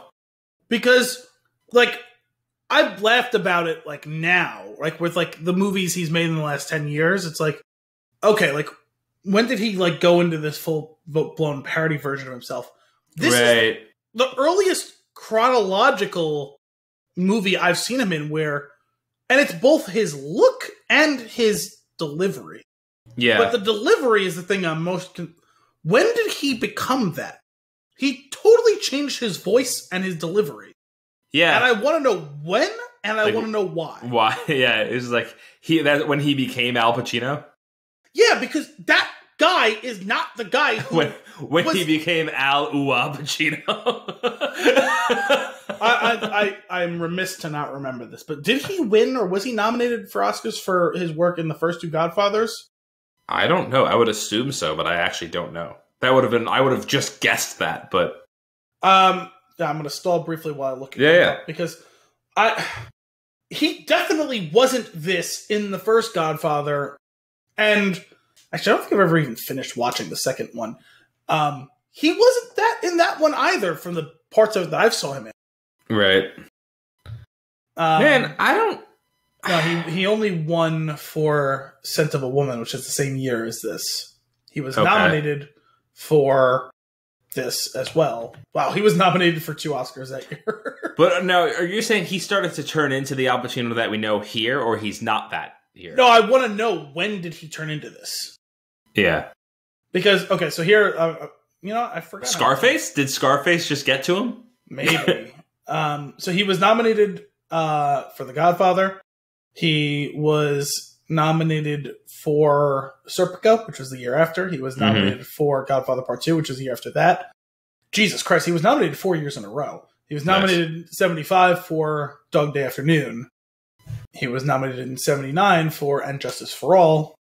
And then he was nominated in 1990 for Dick Tracy, then 92 for Glen, Garry, Glen Ross, and Scent of a Woman. It's pretty wacky in Dick Tracy as well. Woman. And then he was nominated for The Irishman last year, which I totally forgot. Oh, yeah. But yeah, I want to know when he became this ridiculous character. Because, like, he was good in this. Mm-hmm. I understand why he was nominated. I'd like to see what other movies were, or what other like roles were nominated for that sure. year.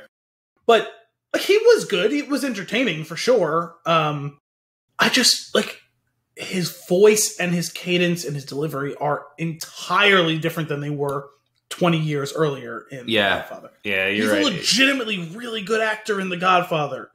What happened? Well, that's the thing where it's like, it's almost like he was playing, he played a character in those movies where I feel like then afterwards it was like Al Pacino in Glen, Garry, Glen. Do you know what I mean? Like where it's more it feels like, the association you make with him. Yeah, it feels like he's become Nicolas Cage. Yeah, I could see that. Is that what it was? Like, did he try and go off the rails and keep chasing bigger swings? Like, more artistic, more different, more, I have to be more every time to outdo what I did the last time? Like, what happened?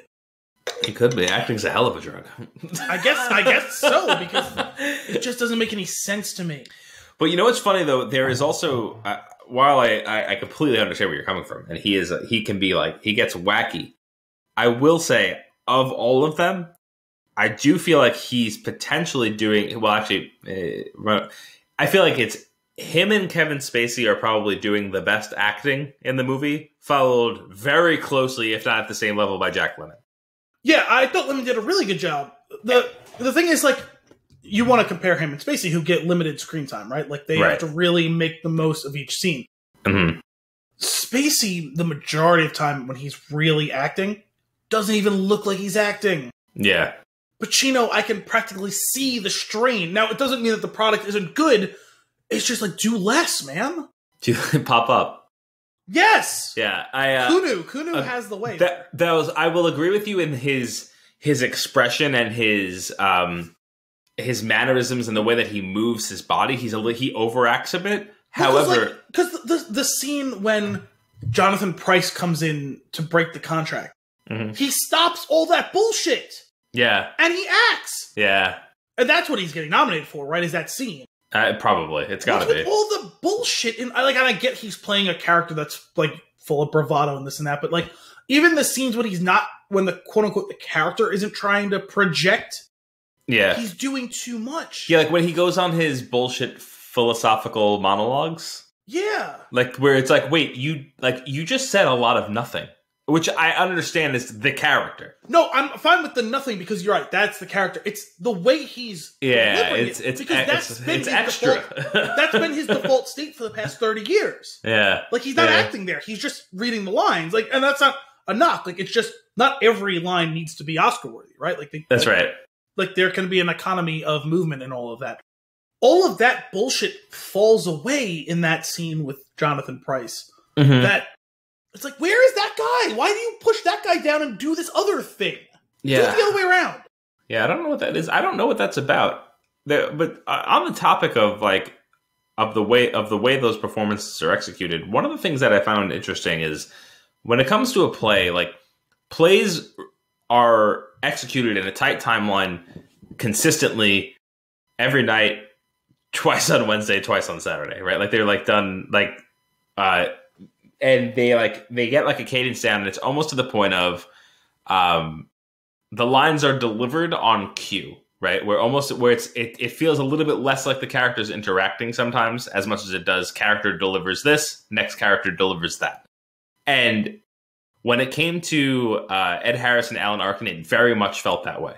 It was just like, Well, especially that hit one your scene cue and deliver the lines. That one scene, was it when they were in the car? Or when they Yes, it's in the car. It's in the car and then in the bar. I don't even remember what they were saying now, but like they kept saying the same thing back and forth to each other. Yep, they're both just talking, not with, but at each other. Yes, it's very odd. But it was like watching people play tennis. Yes. It's so strange. But I will say, like, they did that, and I do feel like that happened a lot of times. Ed Harris' character was on screen, so I feel like it might have been him, and maybe not nailing the transition from like the playwright to a script. But the other characters, I feel like, did a better job of blending that. I do think Al Pacino blended that better. I think that Jack Lemmon did it fantastically. Well, it also depended on what the script required at that time, because that patter between the two of between Sorkin and Harris is very intentional in that moment. This is supposed to have a rhythmic cadence. While I agree, I think that Arkin was doing a better job of seeming to respond, where Ed Harris was just saying the lines. It was I don't know how else to describe it, but it felt like one was more acting. I think you're probably right, but I think that actually goes to the character, because it could be, yeah. Like, it just seemed like Harris was, I won't say the better salesman, but the one who was trying harder. Sure. Well, he was very much not thinking about anybody but himself. Yes, and he's trying to sell Arkin in that scene. Yeah. But Arkin's not, so he is trying to understand what's going on. That scene is pretty great. What were they saying? I don't even remember now, which is like, this is what I was talking about before we got started recording, where I was like there's certain things that I just like I remember the spirit of what was going on. Yeah. But I don't remember any of the lines. They're talking about robbing they're talking about robbing the office and taking the leads. And Arkin says to Harris, "We're speaking about it as an idea, not talking about it as a robbery." Well, that was later in the bar, but there was something where they kept asking the same question back and forth to each other. Oh, yeah. I don't remember exactly what that was, but I know what you're talking about. Yeah, they do keep... And it actually, I think that's how that's the cap at the end of that, but the whole conversation in the car and at the bar, I feel like, is them going back and forth. We're just talking about this, right? Yeah, it's talking. Yeah. You're talking? I'm talking. Like, we're just talking about it. Like, we're talking, and it goes. No, that was Poe Dameron in episode 7. Yeah, you talk first. You talk. I talk. That's great. So there's definitely something funky to the line delivery, specifically because of the way that it translates as a play to the screen. It definitely feels more like a play in that sense, which I'm okay with. It's just a notable thing where it's like it blends the stage and screen really well, and like it makes the movie unique because they did a movie set, but they did like stage play blocking and line delivery, which was really cool. And also, obviously, you don't get this in a play, but you get it in the movement of the characters, and there's some of it on screen, but because they got to play around with conventions of having cameras and change perspectives, that thing where you get where like people like they keep resetting the stage where I'm here and then I'm over there and now we're sitting this way and now we're instead the camera pans and pivots around, which adds like a really cool play on that convention. Yeah, it almost puts the audience on the stage versus making it feel like a movie. Yeah, well, it feels more dynamic that way, even though it still has that same framing that a play would have. Yeah, it's cool. It's a fun movie to watch. Now, I have a question for you. Hit me. I meant to look this up before the show. Totally forgot about it because I thought about it at like 6:30 this morning. Okay. And I just looked it up now. Was Aaron Sorkin a huge fan of David Mamet? Because a lot of the dialogue in this felt Sorkin-esque, especially later stage Sorkin, like The Newsroom or The Social Network or... Sure. Like, he just had something else that came out fairly recently that I saw. I don't remember what it was now. But, like, a lot of that framing, like, between, like, the dialogue of how it happened and the delivery and that hitting the marks almost in a place, like, that I know, like, he's written some plays and as well as writing movies or whatever in the same way that Mamet did. But that feels like it's, now watching this and knowing some of, like, Sorkin's, like, background, I was like, oh, wow. I have to imagine he grew up a fan of him. I would assume so. I will say, like, the funny thing that you just brought up there is that Sorkin feels more like screenwriting that incorporates the dialogue and cadence of a play, whereas Mamet maybe feels a little bit more like playwriting incorporated. Started doing movies. Yeah, yeah, exactly. Like they just started at different ends and met in the middle. But I mean, that would make sense. It wouldn't be surprising to me if, like, he considered, like, you know, if that was a thing. Did you find something on this? I don't have time to do a deep dive on it, but I do find it curious that Sorkin's first movie came out the same year as this, and that's A Fugitive. That's on my list too. We should do that soon. What, have you've never seen it, or no? I have never seen it. Really? Okay. Yeah. I saw it for the first time probably 5 or 6 years ago. Oh, nice. I've seen it a couple of times since. It's really good movie. Yeah, I've been excited to watch that. So cool. I'm very excited for the future of Flix and the Six. Yeah, but back to Glen, Garry, Glen Ross. Can we talk about the one thing that bothers me immensely about is the title of this movie? Yeah, I was a little confused by the title. Can't spell it. Can't be spelled. What? Sorry, what? It's 2 words. It's 1 word. 1 word, then 2 words. 1 word, then 2 words. They're not 4 words. And I was like, oh, and it's Glen, Garry, Glen Ross, and then it was like 2 N's, 2 R's, 1 R, 3 N's. How do I spell this thing? Well, to me, it's frustrating that it's 3 words. I feel like it should be 2 or 4. Right, 100%. Also, I never really got what Glen, Garry, and Glen Ross were. I always the Glen, Garry leads. Yeah, but I always assumed it was the name of the firm they worked at, and it's not. No. They reference them once or twice, and it's like that doesn't mean anything to me. I don't like those names mean nothing to me. Mitch and Murray kind of ultimately meant something, but they were the bosses. Right? Yeah, like that's what I'm saying. But like it was like it's just I don't know. It totally doesn't matter. It was just a minor frustration. All right, so I'm looking something up now. Well, actually, this is from The Ringer. Glen, Garry leads, a term used to refer to the new most substantive. Jesus, I'm having a hard time putting that together. Substantive, most lucrative leads. But why? Is that actually a definition, or is that like that's a guide to watching the movie? That's just from them. It might be a guide to watching the movie. Glen Garry is a hat. Interesting. I don't know. I do know that they mentioned most of the time they're talking about they want those Glen Garry leads, the ones that are supposed to be the hot ones, right? That Alec Baldwin brought in. And then they maybe once, I don't even think more than that, probably once it mentioned like in the past having the Glen Ross leads that they did pretty well with. So I guess they must just be some sort of like market research companies or something like that. That would be my guess, unless it was like a magazine, because they did mention something about getting the leads from like magazine subscribers.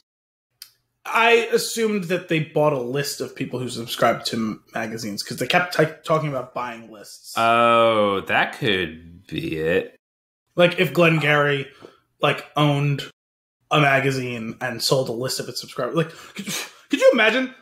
Like that's what Google and all these like websites do to us now 100% of the time for like not much money. And like back then you had to like beat down someone's door and pay a ton of money to buy a literal physical copy. Yeah. Yeah. It's like a list of things that like they have written on like old paper that maybe is carbon paper, like somewhere sitting in like a filing cabinet. I think our cousin Edward sold magazines like that for a while. You might be right about that. I'm pretty sure I bought one. Or like had my mom buy one because I was a child. Hey, listen, you were buying movies, you were buying video games. Why couldn't you buy a magazine? That's true. It's saying that since then, the Glen Garry leads have become a synonym for the sales word for a list of hot prospects. But like, that's what I'm saying. I feel like that's just something that became a part of the lexicon because of this. Yeah. Interesting. To an actor, the Glen Garry leads in question. This is a lot like nobody wants to explain to me what the origin was.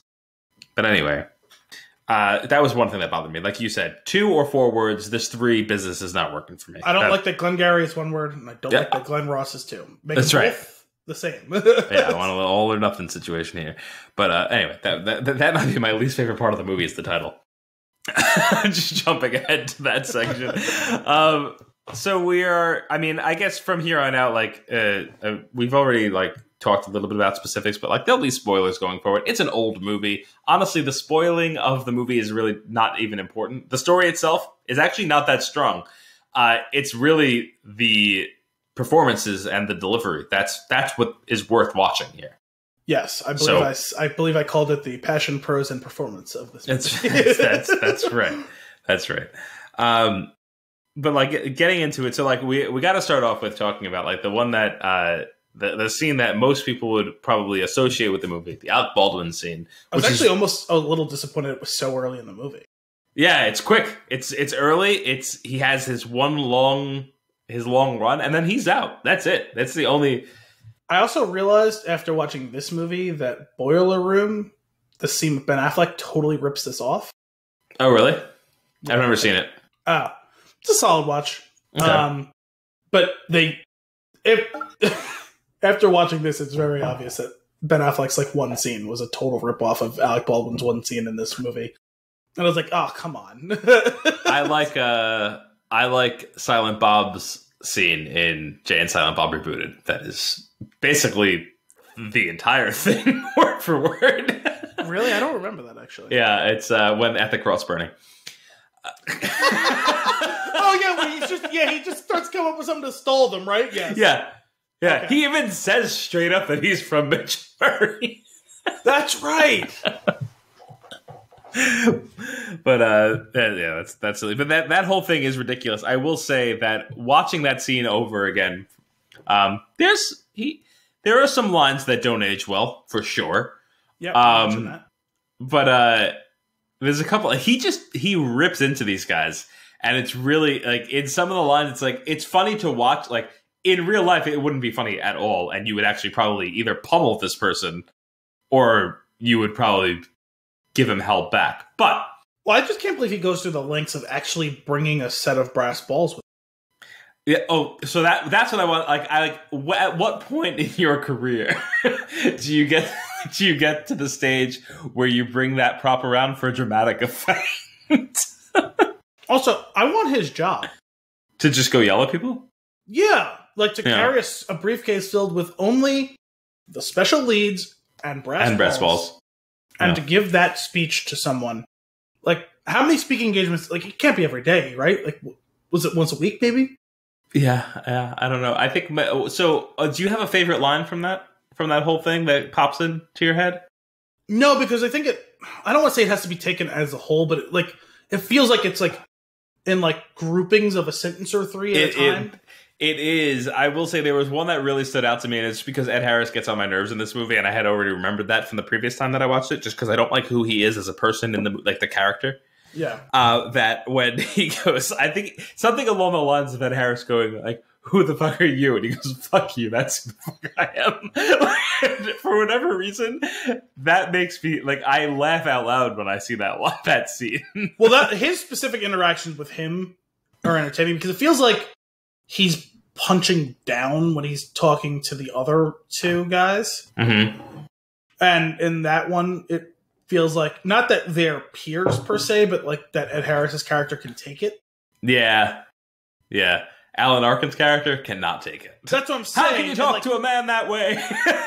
Well, yeah, and as much as I loathed Levine's character, I did feel bad, especially the whole thing with his daughter, like Shelley the Machine Levine. Yeah. Well, did you notice that was my name in the Zencast? I didn't. That's great. Well, it was supposed to be Shelley the Machine Levine, but it was too many characters, so I think it's just the Machine Levine. The Machine Levine. That's awesome. It just the whole thing with like that dude goes and kills himself, right? I mean, if he gets an opportunity before he goes to jail, maybe. Well, like a week after this, like he's gonna kill himself, right? Seems that way. So he's just having a bad streak. That's all. Yeah. So I just felt bad for him when he's getting berated because, like, man, this guy is walking on like the knife's edge because this isn't a dude who could quit and go do some other job. Like, you feel like maybe Roma or why do I not remember Ed Harris's? I think I have it here. He is Dave Moss. Moss, that's right. like Roma and Moss feel like they could go work somewhere else. I mean, like he keeps saying he's going to go across the street to whoever the fuck, I don't remember the guy's name now. That he can go work there, and like that, like you know that he's selling when he's saying that. You know that he's talking it up, and he's never going to do it. Yeah, but whether he goes there or he goes somewhere else, like he'll probably take a hit, but like he'll still be alive. You know what I mean? Mm-hmm. Like with Levine, like even before he goes to those lengths, like you just feel like he can't take it, and he's about to go over the board, and that's before you even find out about the daughter. Yeah, that yeah, for sure. I will say, like, it's funny because, like, when you're watching the movie, it's like it starts off, you're set up, you start to understand who these characters are, how they are with each other, how they are with other people, and you're like, okay, these guys are going to be like, they're going to come across scummy for probably the remainder of the movie, right? Because they are scummy. And because they are. Jury's out on Alan Arkin. But like, I feel like he's not, which is why he's not a good salesman. Yes. Right? So, but it gets to the point of, I think one of my favorite scenes has to be when Shelley is at the guy's house talking to him, saying that he chatted with the guy's wife earlier. And eventually the guy is just like, we're not interested in buying any land. Like, the answer is no. He has to basically push him out the door. Right? And he's trying his damnedest to stay inside and just that keep scene it going. is probably my least favorite. It makes me so uncomfortable. Oh, 100%. I have it under my least favorite scenes, but at the same time, it is like, it's probably one of the best scenes in the movie. Yes, to some extent, but so when he delivers that line, like when he eventually gets pushed out the door, the scene in question, the part that I'm saying that is potentially one of the best scenes, is the shot of the guy closing the door and the look on Shelley's face. And like that, in that moment, it's like, this whole time, like, I'm rooting for the guy in the house. I completely understand. I sympathize with him. This is ridiculous. Like, get out of here. Get away from me. Like, I don't want your land. I don't want any of this. I don't want anything to do with this. Get away from me. But you start to remember that the other character is a person too when the door is closing. And it's a very interesting shot. And I think that that's a really great scene overall. It is definitely agree with you in that it makes me super uncomfortable. Yeah, which, like, I guess it's supposed to, but like, it makes me uncomfortable in more ways than just the surface of like, oh, this guy won't give up and this guy doesn't know how to tell him nicely to go in a way that'll get him to go. Mm-hmm. But on top of that, like, man, that was a different time. Can you imagine just letting some dude off the street into your house to sell like that sort of thing with like, with no internet to be able to corroborate that, like, this is real? Mm-hmm. It always reminds me of, there was an episode of Rugrats where that happened, where they have an insurance salesman come in and he scams them. And I remember at the end of that, I literally had to like ask my mom. I was like 5 years old, and I was like, I don't understand. My mom was like, oh yeah, like the insurance wasn't real. He just stole their money. I was like, wow. I was like, people can do that? Like they don't get caught? Rugrats taught you some life lessons. That's for sure. Yeah, and like that always stuck with me. I mean, for one thing, I probably saw that episode 3 or 4 times as a child. So like, you know, I remember it, but like it stuck, like, because I remember I was like, wow, like how does like that happen? Because even then, like at a young age, I'm like, man, like that's an important thing. Insurance. You would probably go to like a store for that or something like that. Why would you just let someone come in and sell it to you?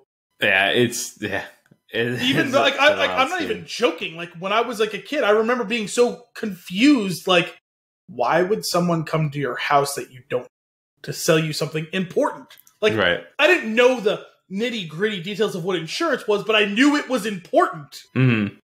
And like, why was that a thing? Why could someone just come to your house and sell you an investment or insurance? Door-to-door salesman. Yeah. Well, there's a big difference between here, I'm going to sell you this vacuum, and here, I'm going to sell you insurance. Is there? Yes. For one thing, hundreds or thousands of dollars. For two, when the guy walks out, the vacuum is in your house with you. You can see it, you can touch it, you can use it. It might be cheap. You may have paid too much money for it. Sure. But it's a vacuum. But a good salesman sold you nothing. That's what I'm saying. Like, when that guy walks into your house, you might not have a thing. It was a simpler time, Al. It was easier to pull the wool over your eyes. I know. It's terrifying to me. It makes me very uncomfortable now. Yeah. It's terrible. But in that scene when he's going, he's like, I have to go pick my wife up from work. He's like, yeah, talk to the lady. Can't wait to meet her. We'll take my car and we'll take right. And he's like, no, like we gotta go. We're having dinner with pretty good. That was a pretty good Hail Mary. Yeah, we're having dinner, with her parents. Oh, Phil, she didn't mention anything about that. And he's like, I don't see why she would. And he goes, well, you know what I'm going to do? I'm going to go back to the office. I'm going to pull another drawing and look at me in the act of giving out a prize. I will get a plot of land for her parents too. And he's like, we don't want to buy any land. We don't want to invest in any land. Please get out of my house. Matthew Broderick, cable guy, get out of my house. It's rough. But on the topic of the Machine Levine, his greatest shtick is talking to his assistant, Grace. Grace, pull me 10,000 petty cash. Well, that was good. But actually, my favorite quirk of the character was his ability to switch gears. Oh, yeah. He went from sob story to towering rage to please help me to hey, we're best friends in 4 seconds. In a sentence. Yeah, and I was dizzy. Yeah, exactly. And that's kind of the beauty of it, right? That's the whole purpose, is the disorientation of you don't know where to land afterwards. Yeah, it's horrifying too, but it's I was like, how is it even possible? Yeah. Oh man. Same on the same topic of that, what's his face? Roma's character does that really well, and by doing what he does is he peppers in these ridiculously long things that he says that mean nothing, and the facts are pseudo in there, but he completely he glosses over things, he turns it around, he switches gears, he does his double talking, and it's crazy. There's a lot of pseudoscience, essentially in what he's saying. There's a lot of double talk. Mm-hmm. There's a lot of it's one of those specific moves of liars where there's so many obscure random details that don't need to be shared. Right.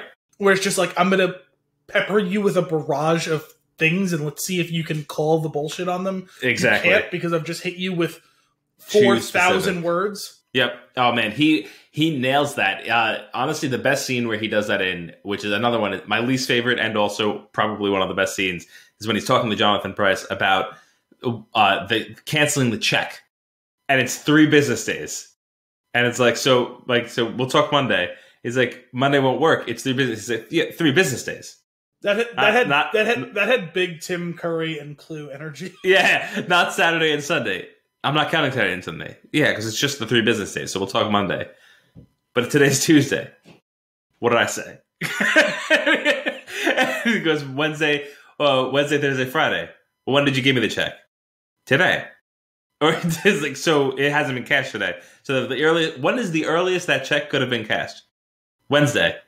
So that's 3 days. It's yes, and he's getting the guy riled up because he's gonna keep going until the guy quits. Yeah, well, because that whole time, all I could hear in my mind was 1 + 1 + 2 + 1 is not 1 + 2 + 1 + 1. Right. Oh, 100%. Exactly. But that scene, that irritates me to know it, because the way that he does it, it's he's doing that thing. I don't remember the mechanics of it, but there's a change scam that people used to try to do. And they used to do it at the pizzeria and attempt to do it all the time. And I would just point to the register that said the cash back that they were supposed to get for the amount of money. It was it's right here. You're not right. But there's a change thing that you do where you count on your fingers and you give a 24 something and you count up, but you the way that you orient it, you add $1. They basically end up plus $1 at the end. But it's I'm pretty sure that was a gag in Scooby-Doo. But a lot of cartoons today. Yeah. They used to try to do that at the. I'm not even kidding you. These people would try to do that at the pizzeria, and I was like, you could. That's fine. I've already put it in, and the change is displaying on the screen to you. Those damn calculators and computers. Yeah, but so that's sir, I'm currently in a calculus class in high school. You're not going to beat me with fast math, right?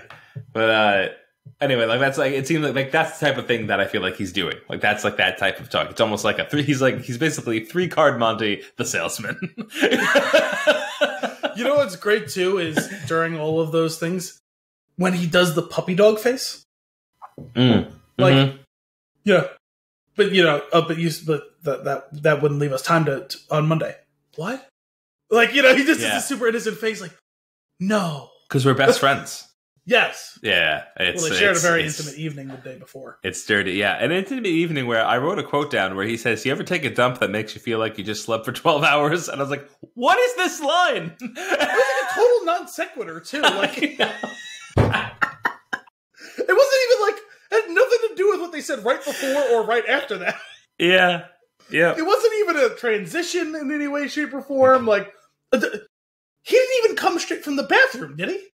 No, I think he got up to get a drink. He got up from the table. Yeah.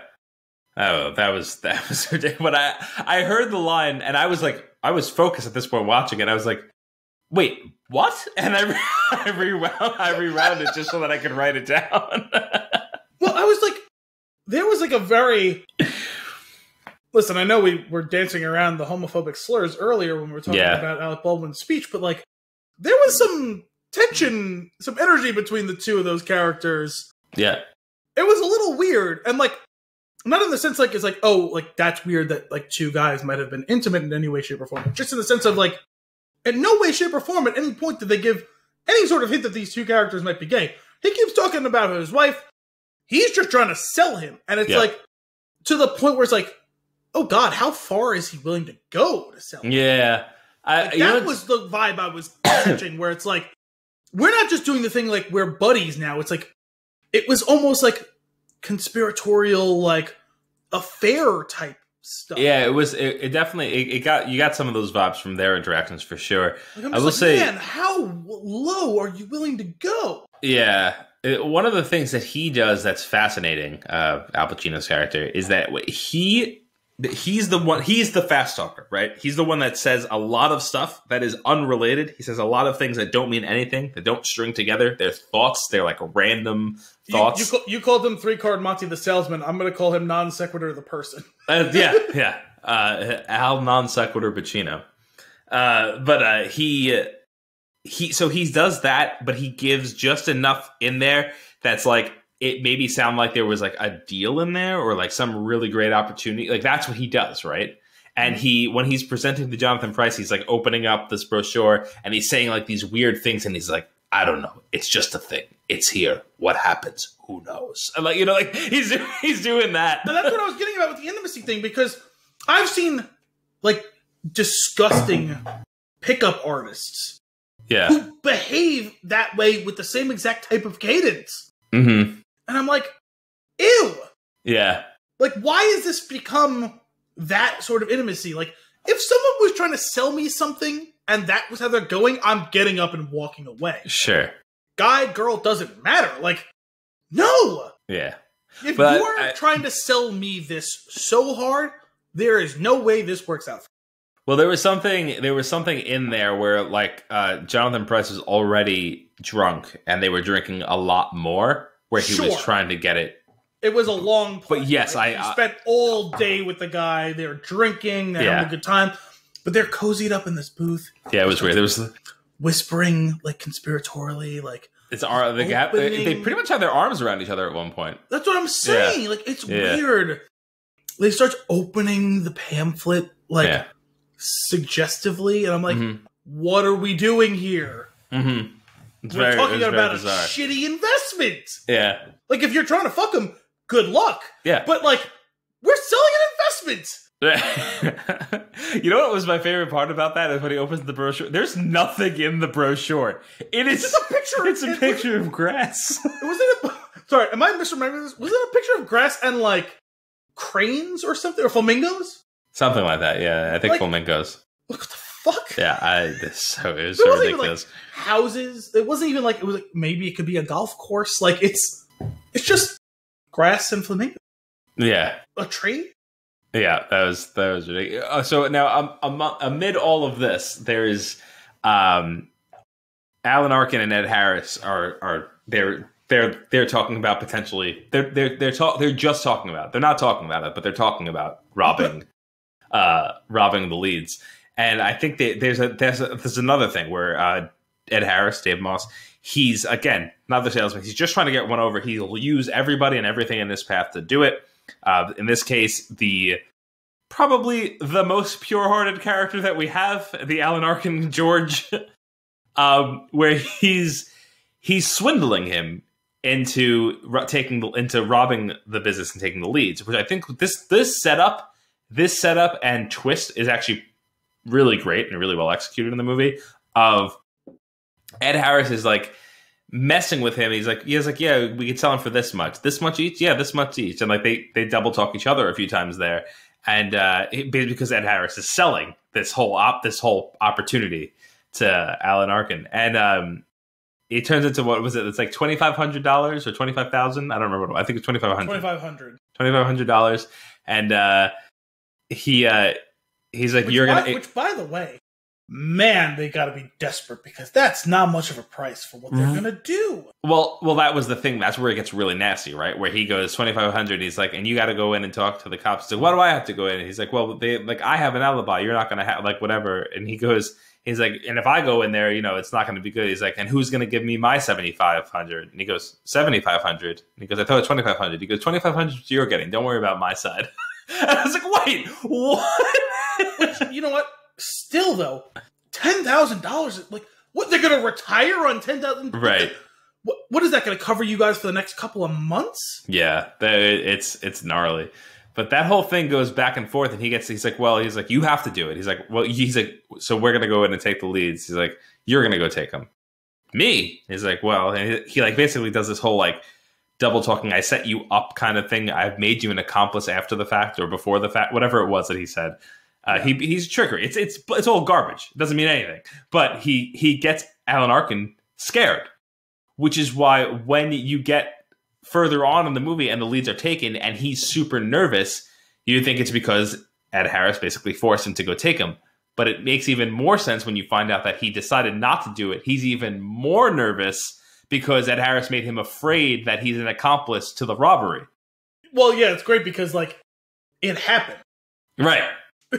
So it's just, like, it actually happened, but he didn't do that. But you don't know that he didn't do that. Yeah. At least not yet. Not yet. And then when he's talking to Roman, he's like, what do I tell them when they call me in? He goes, tell them the truth. It's the easiest thing to remember. And you're like, that's like great advice, Roman. Like, he can't do that. He stole the leads. Like, that's how the audience feels at that moment. And it's like, but no, he didn't. He could go tell the truth. But it was, he was afraid that he was an accomplice, even though he wasn't even a part of it at that point. Well, he's probably afraid that Ed Harris is going to get caught, and he's just going to be like, well, he did it. Like, or he's going to, like, plant it in his desk because he thinks the heat's too high. Like, right. That whole thing is so messed up. I think so. That's them going back and forth. Another great scene is when Al Pacino rips into Kevin Spacey. they all get a good shot. At yeah, but he's for Alan Arkin, but that's true. But the way that he does it is like it's super intense in that scene, and he just boils him down. Like it's ridiculous. And then what I love about that is Kevin Spacey's character. Like he seems to feel bad about what he did. Like he missed it. Right? He didn't get like for a little bit in how he kind of potentially messed up Al Pacino's sale. But when Levine starts ripping into him, he's like, yes, I get it. I screwed up. But then when he starts to get the edge and realize that Levine took the leads, when he switches it's gold. Like the way that, although Levine really unravels really too easily. Oh yeah. Because he's a hot mess though. What he said really, but like at that moment, he's in the driver's seat. He's the one who's browbeating Kevin Spacey. Yeah. And when he says, like, how did you know I didn't send it? Like, it didn't take anything for him to say, well, of course you didn't send it. No one expected you to fucking do that the last thing last night. You know what I mean? Like, he could have deflected it any which way. Well, that was the thing. So, or you wouldn't be acting like this if you sent it. You know what I mean? Like, I think what happened in that scene was he followed his own, Levine follows his own advice. He follows Al Pacino's advice, whose name keeps Ricky Roma, right? Yeah. Levine follows Roman's advice. It's his own advice. It's like the salesman advice. It's like, you don't open your mouth until you know the shot, was the thing that was said just before that. And when Kevin Spacey says, how did you know I made it up? Levine doesn't know exactly what's going on. And he keeps asking, what are you talking about? Like, he's stalling. He doesn't know the shot, and he won't say anything yet. And I think that the way that they revealed that rule of the game just before making it that he has to stall, I thought was a really well done execution of that whole thing. Well, it did feel like I think you were right at the beginning where you said, well, he's a hot mess. Like, he's running on empty. He's like a ball of nerves at this point. Yep. Because of the stuff with his daughter and the cash, or the check not clearing, and, you know, his sale not being real, right? Mm-hmm. And all of that stuff that maybe he had just run his race and he didn't have any more left. Yeah. But even in all of that, he could have played that. When he says, what are you talking about? He goes, how'd you know I made it up? What are you talking about? He still says it. He says, how'd you know I didn't send it? All he has to say is, well, you've been out here, you know, doing, like, he could have blustered his way through. Now, the suspicion still would have been on him. Sure. But there's still no evidence to tie him to it, per se. Now, yeah, I think it was just too hot, right? The heat was too close, and it was the end of a really long series of events for him where he doesn't have he's basically not on his A game, which is, like, just the perfect time to knock him down. Yeah, it's just like, man, like, his really, like, short-circuited in that moment. Yeah. But then him trying to recover, though, that's kind of the scene that you were talking about earlier. When he tries to recover from that, and he goes from, like, sad to best friend to, like, make you a deal to, like, he bounces around so quickly in that scene. And I think the most powerful moment is the upper hand moment that Williamson gives Kevin Spacey, is when he puts the piece of gum in his mouth. There is that, like, it's like, I won. Like, this conversation's over. And he put the piece of, and it's like, you're really going to turn me in? It's like, why are you going to do that? Because I don't like you. Which was pretty thin. Yeah. Like, there was any host of reasons he could have chosen there. Yep. But maybe that's the most disrespectful. Will you go to lunch? Will you? Will you go? Go to lunch. Oh, man. It's too much. Let's see what else we got here. You have any other notes? Well, I just have, it's kind of more just like an amusing, like, observation. Like, we already talked about the Ben Affleck, like, scene ripping off the Alec Baldwin scene. Do you remember, might have been the final actual skit in the series. Do you remember we watched With Bob and Dave on Netflix with Bob Odenkirk and David Cross? Yeah. Do you remember the salesman sketch? Not with just that, I don't. Okay, so it kind of, I realized after watching this movie that, like, because there's been a million movies, TV shows, whatever, that does some version of this, right? Yeah. You know, both before and after this movie, like the struggles of the salesman and all that, and mm-hmm. You know, it's always longing for a better time that was before that usually wasn't as good as we make it out to be and all that jazz. Right. So they did. I realized that some of the specificity of this, that in this whole sketch, because the Arkin character reminded me a lot of the Bob Odenkirk character in that, and the Spacey character kind of amalgamated with the Baldwin character is the David Cross character. And they have, like, this new guy on, like, the sales force, and they're like, no one has sold anything in forever. We gotta really hit the pavement. Oh, we're out there day and night, you know, 24 hours a day. But none of them has sold anything in, like, years. Right. The whole thing ended up being, like, it's not a big deal to, like, spoil the sketch. The twist at the end of the sketch was they're trying to sell Korans, and yeah, okay, I remember this. Like they get to, he's like, oh, we can't do this house, can't do that house, blah, blah, blah. You know, they get to the door, and he goes, yeah, he rings the doorbell. Well, we tried, and he tries to leave, and, like, the young guy's like, just hang on a second. They didn't. Yeah. The woman answers the door, and oh yeah, you know, my husband actually like has, like, he's like a preacher, or like an imam or whatever. One of these things. We'd love to buy your Korean. Oh my god, that's so funny. But I realized the whole thing was, like, parodying this movie specifically, not just the trope of all that salesman stuff during the course of it. That movie or sorry, that sketch I found to be really entertaining, especially like so frustrating. And they do the same thing, like that patter of the back and forth and the, oh my God, this and that. And, we don't have any leads, like that sort of thing, like was very well like mirrored and all that. The leads thing I found fascinating, both from like, just like the historical perspective we were talking about. Like, can you imagine like buying that from like some company, but also they worship these leads, you know what I mean? Like it was both blessing and curse to them. Yeah. And it was, well, we can't do it because we don't have good enough leads. Oh, but we had those great leads at one time. We made a killing. And it's like, oh man, I felt like the leads were even kind of a metaphor for something. And I don't even know what per se, but. Well, it was basically just like, I don't know. It reminded me of every single person that I know that everything is somebody else's fault. Like it's like, but at the same time, yes, yeah. At the same time, like it seems like they were in a shitty situation, selling shitty things in a shitty job. Like they're not wrong, but they take zero responsibility for not doing well.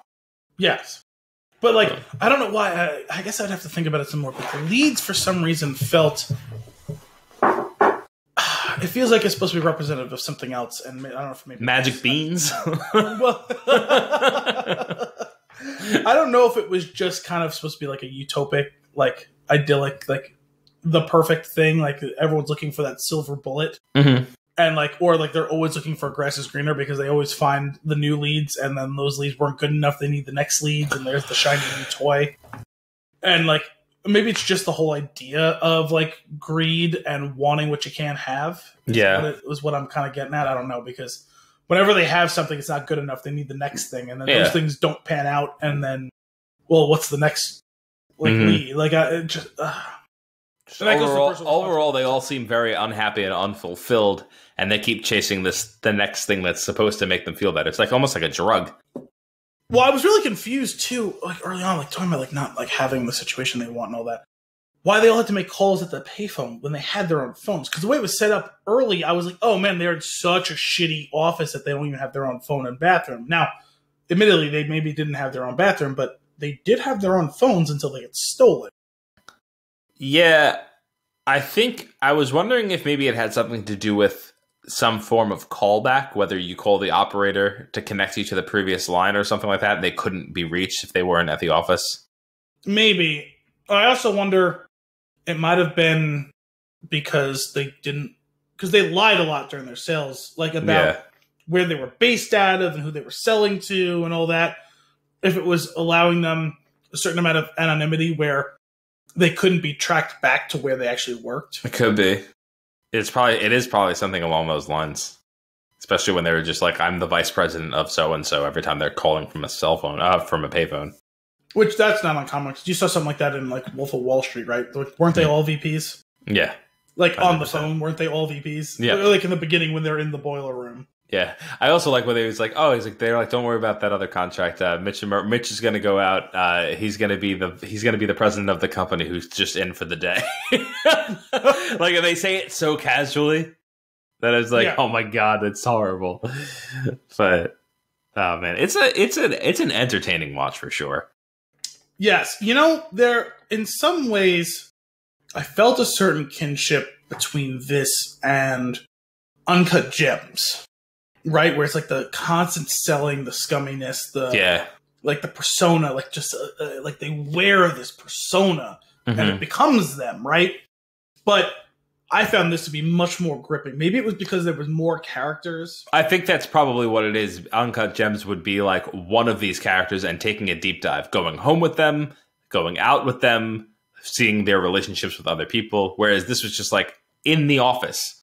Also, like, they basically were all detestable, right? But they all felt more human than the lead in Uncut Gems. I don't remember the character's name. Obviously, it was Adam Sandler. Sure. I think ultimately that was a failing of that movie. There was nothing redeemable about that character. Yeah. You know what was a failing of that movie? It was that movie. Well, a lot of it. But you know what I'm saying? Like, Levine had the thing with the daughter. Arkin is like, okay, he's not really cut out for this. Like, he doesn't seem like a bad person. He just feels like he's caught up in this shitty job. Yeah, I agree. Even Moss, it's like, okay, yeah, he is kind of hurting people, but like he's not doing it maliciously. Like, and Roma, we don't get enough time with to actually fully hate him the same way we do the other ones. Yeah. And even then, maybe, and I guess to the performance and the writing, even when you do see it nakedly, he almost sells you a little bit.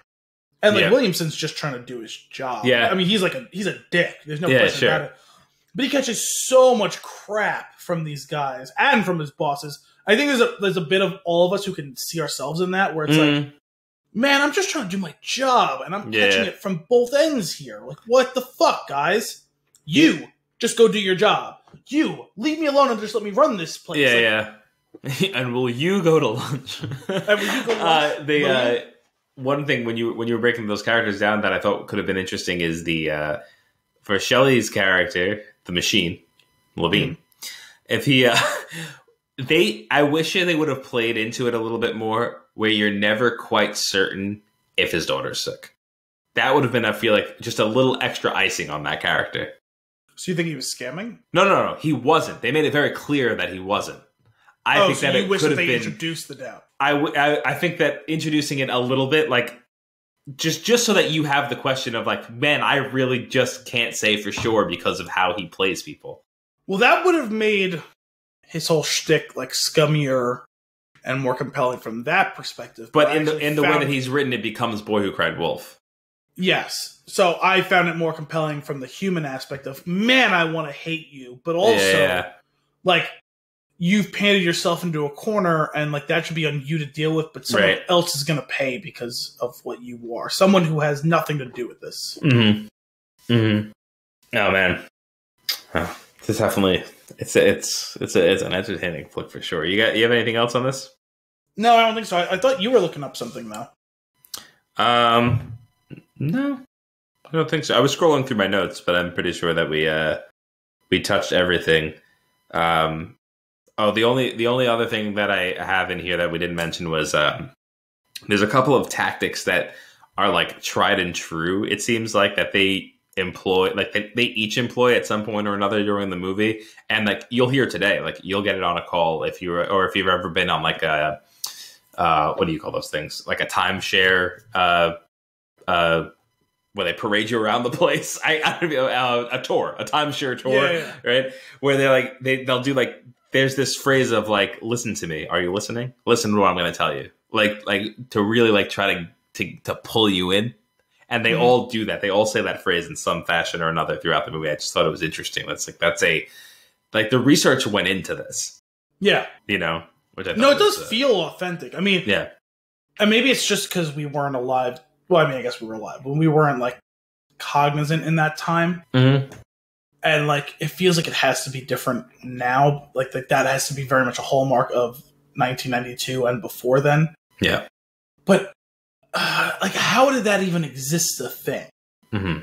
Like, who bought those investments? Right. Like, even the timeshare thing obviously has proven to be a scam, largely. But while you may not be getting your money's worth, there is something there. Again, like, you know, talking about like the vacuums that, like, in the end of the day, you get a vacuum. At the end of the day, you can go on vacation there. Yeah. Like, this feels so thin. Mm-hmm. Like, it's not even like someone pitching you stocks. Like, you know what I mean? It's like, the land might not even exist. Right. It's somewhere in Florida. Yeah, like how is that a thing? But like, it's still, even though that feels like it's pushing the boundaries, and maybe I'm like talking my ass. Maybe it was like a real thing that happened. Like it probably was, but like it still feels too surreal to be like a real thing. Like, but it still was so, the attention to it, like detail and all that, like felt very authentic. Yeah. Like, they could have been selling fucking plots on Mars. And it still would have felt authentic. Yeah. Listen to me. Listen close. Listen close to what I have to tell you. Anyway, that's all for this week's episode of Flix in the Six. We hope you enjoyed it. As always, if you have a movie for us to review or nuggets for us to discuss, you can send those requests to flixinthe6@thespintune.com or tweet us at thespintune. Tune in next week for more movie and beer goodness. Until then, I'm Anthony Costanzo. I'm Al Bielsi. Thanks for coming out.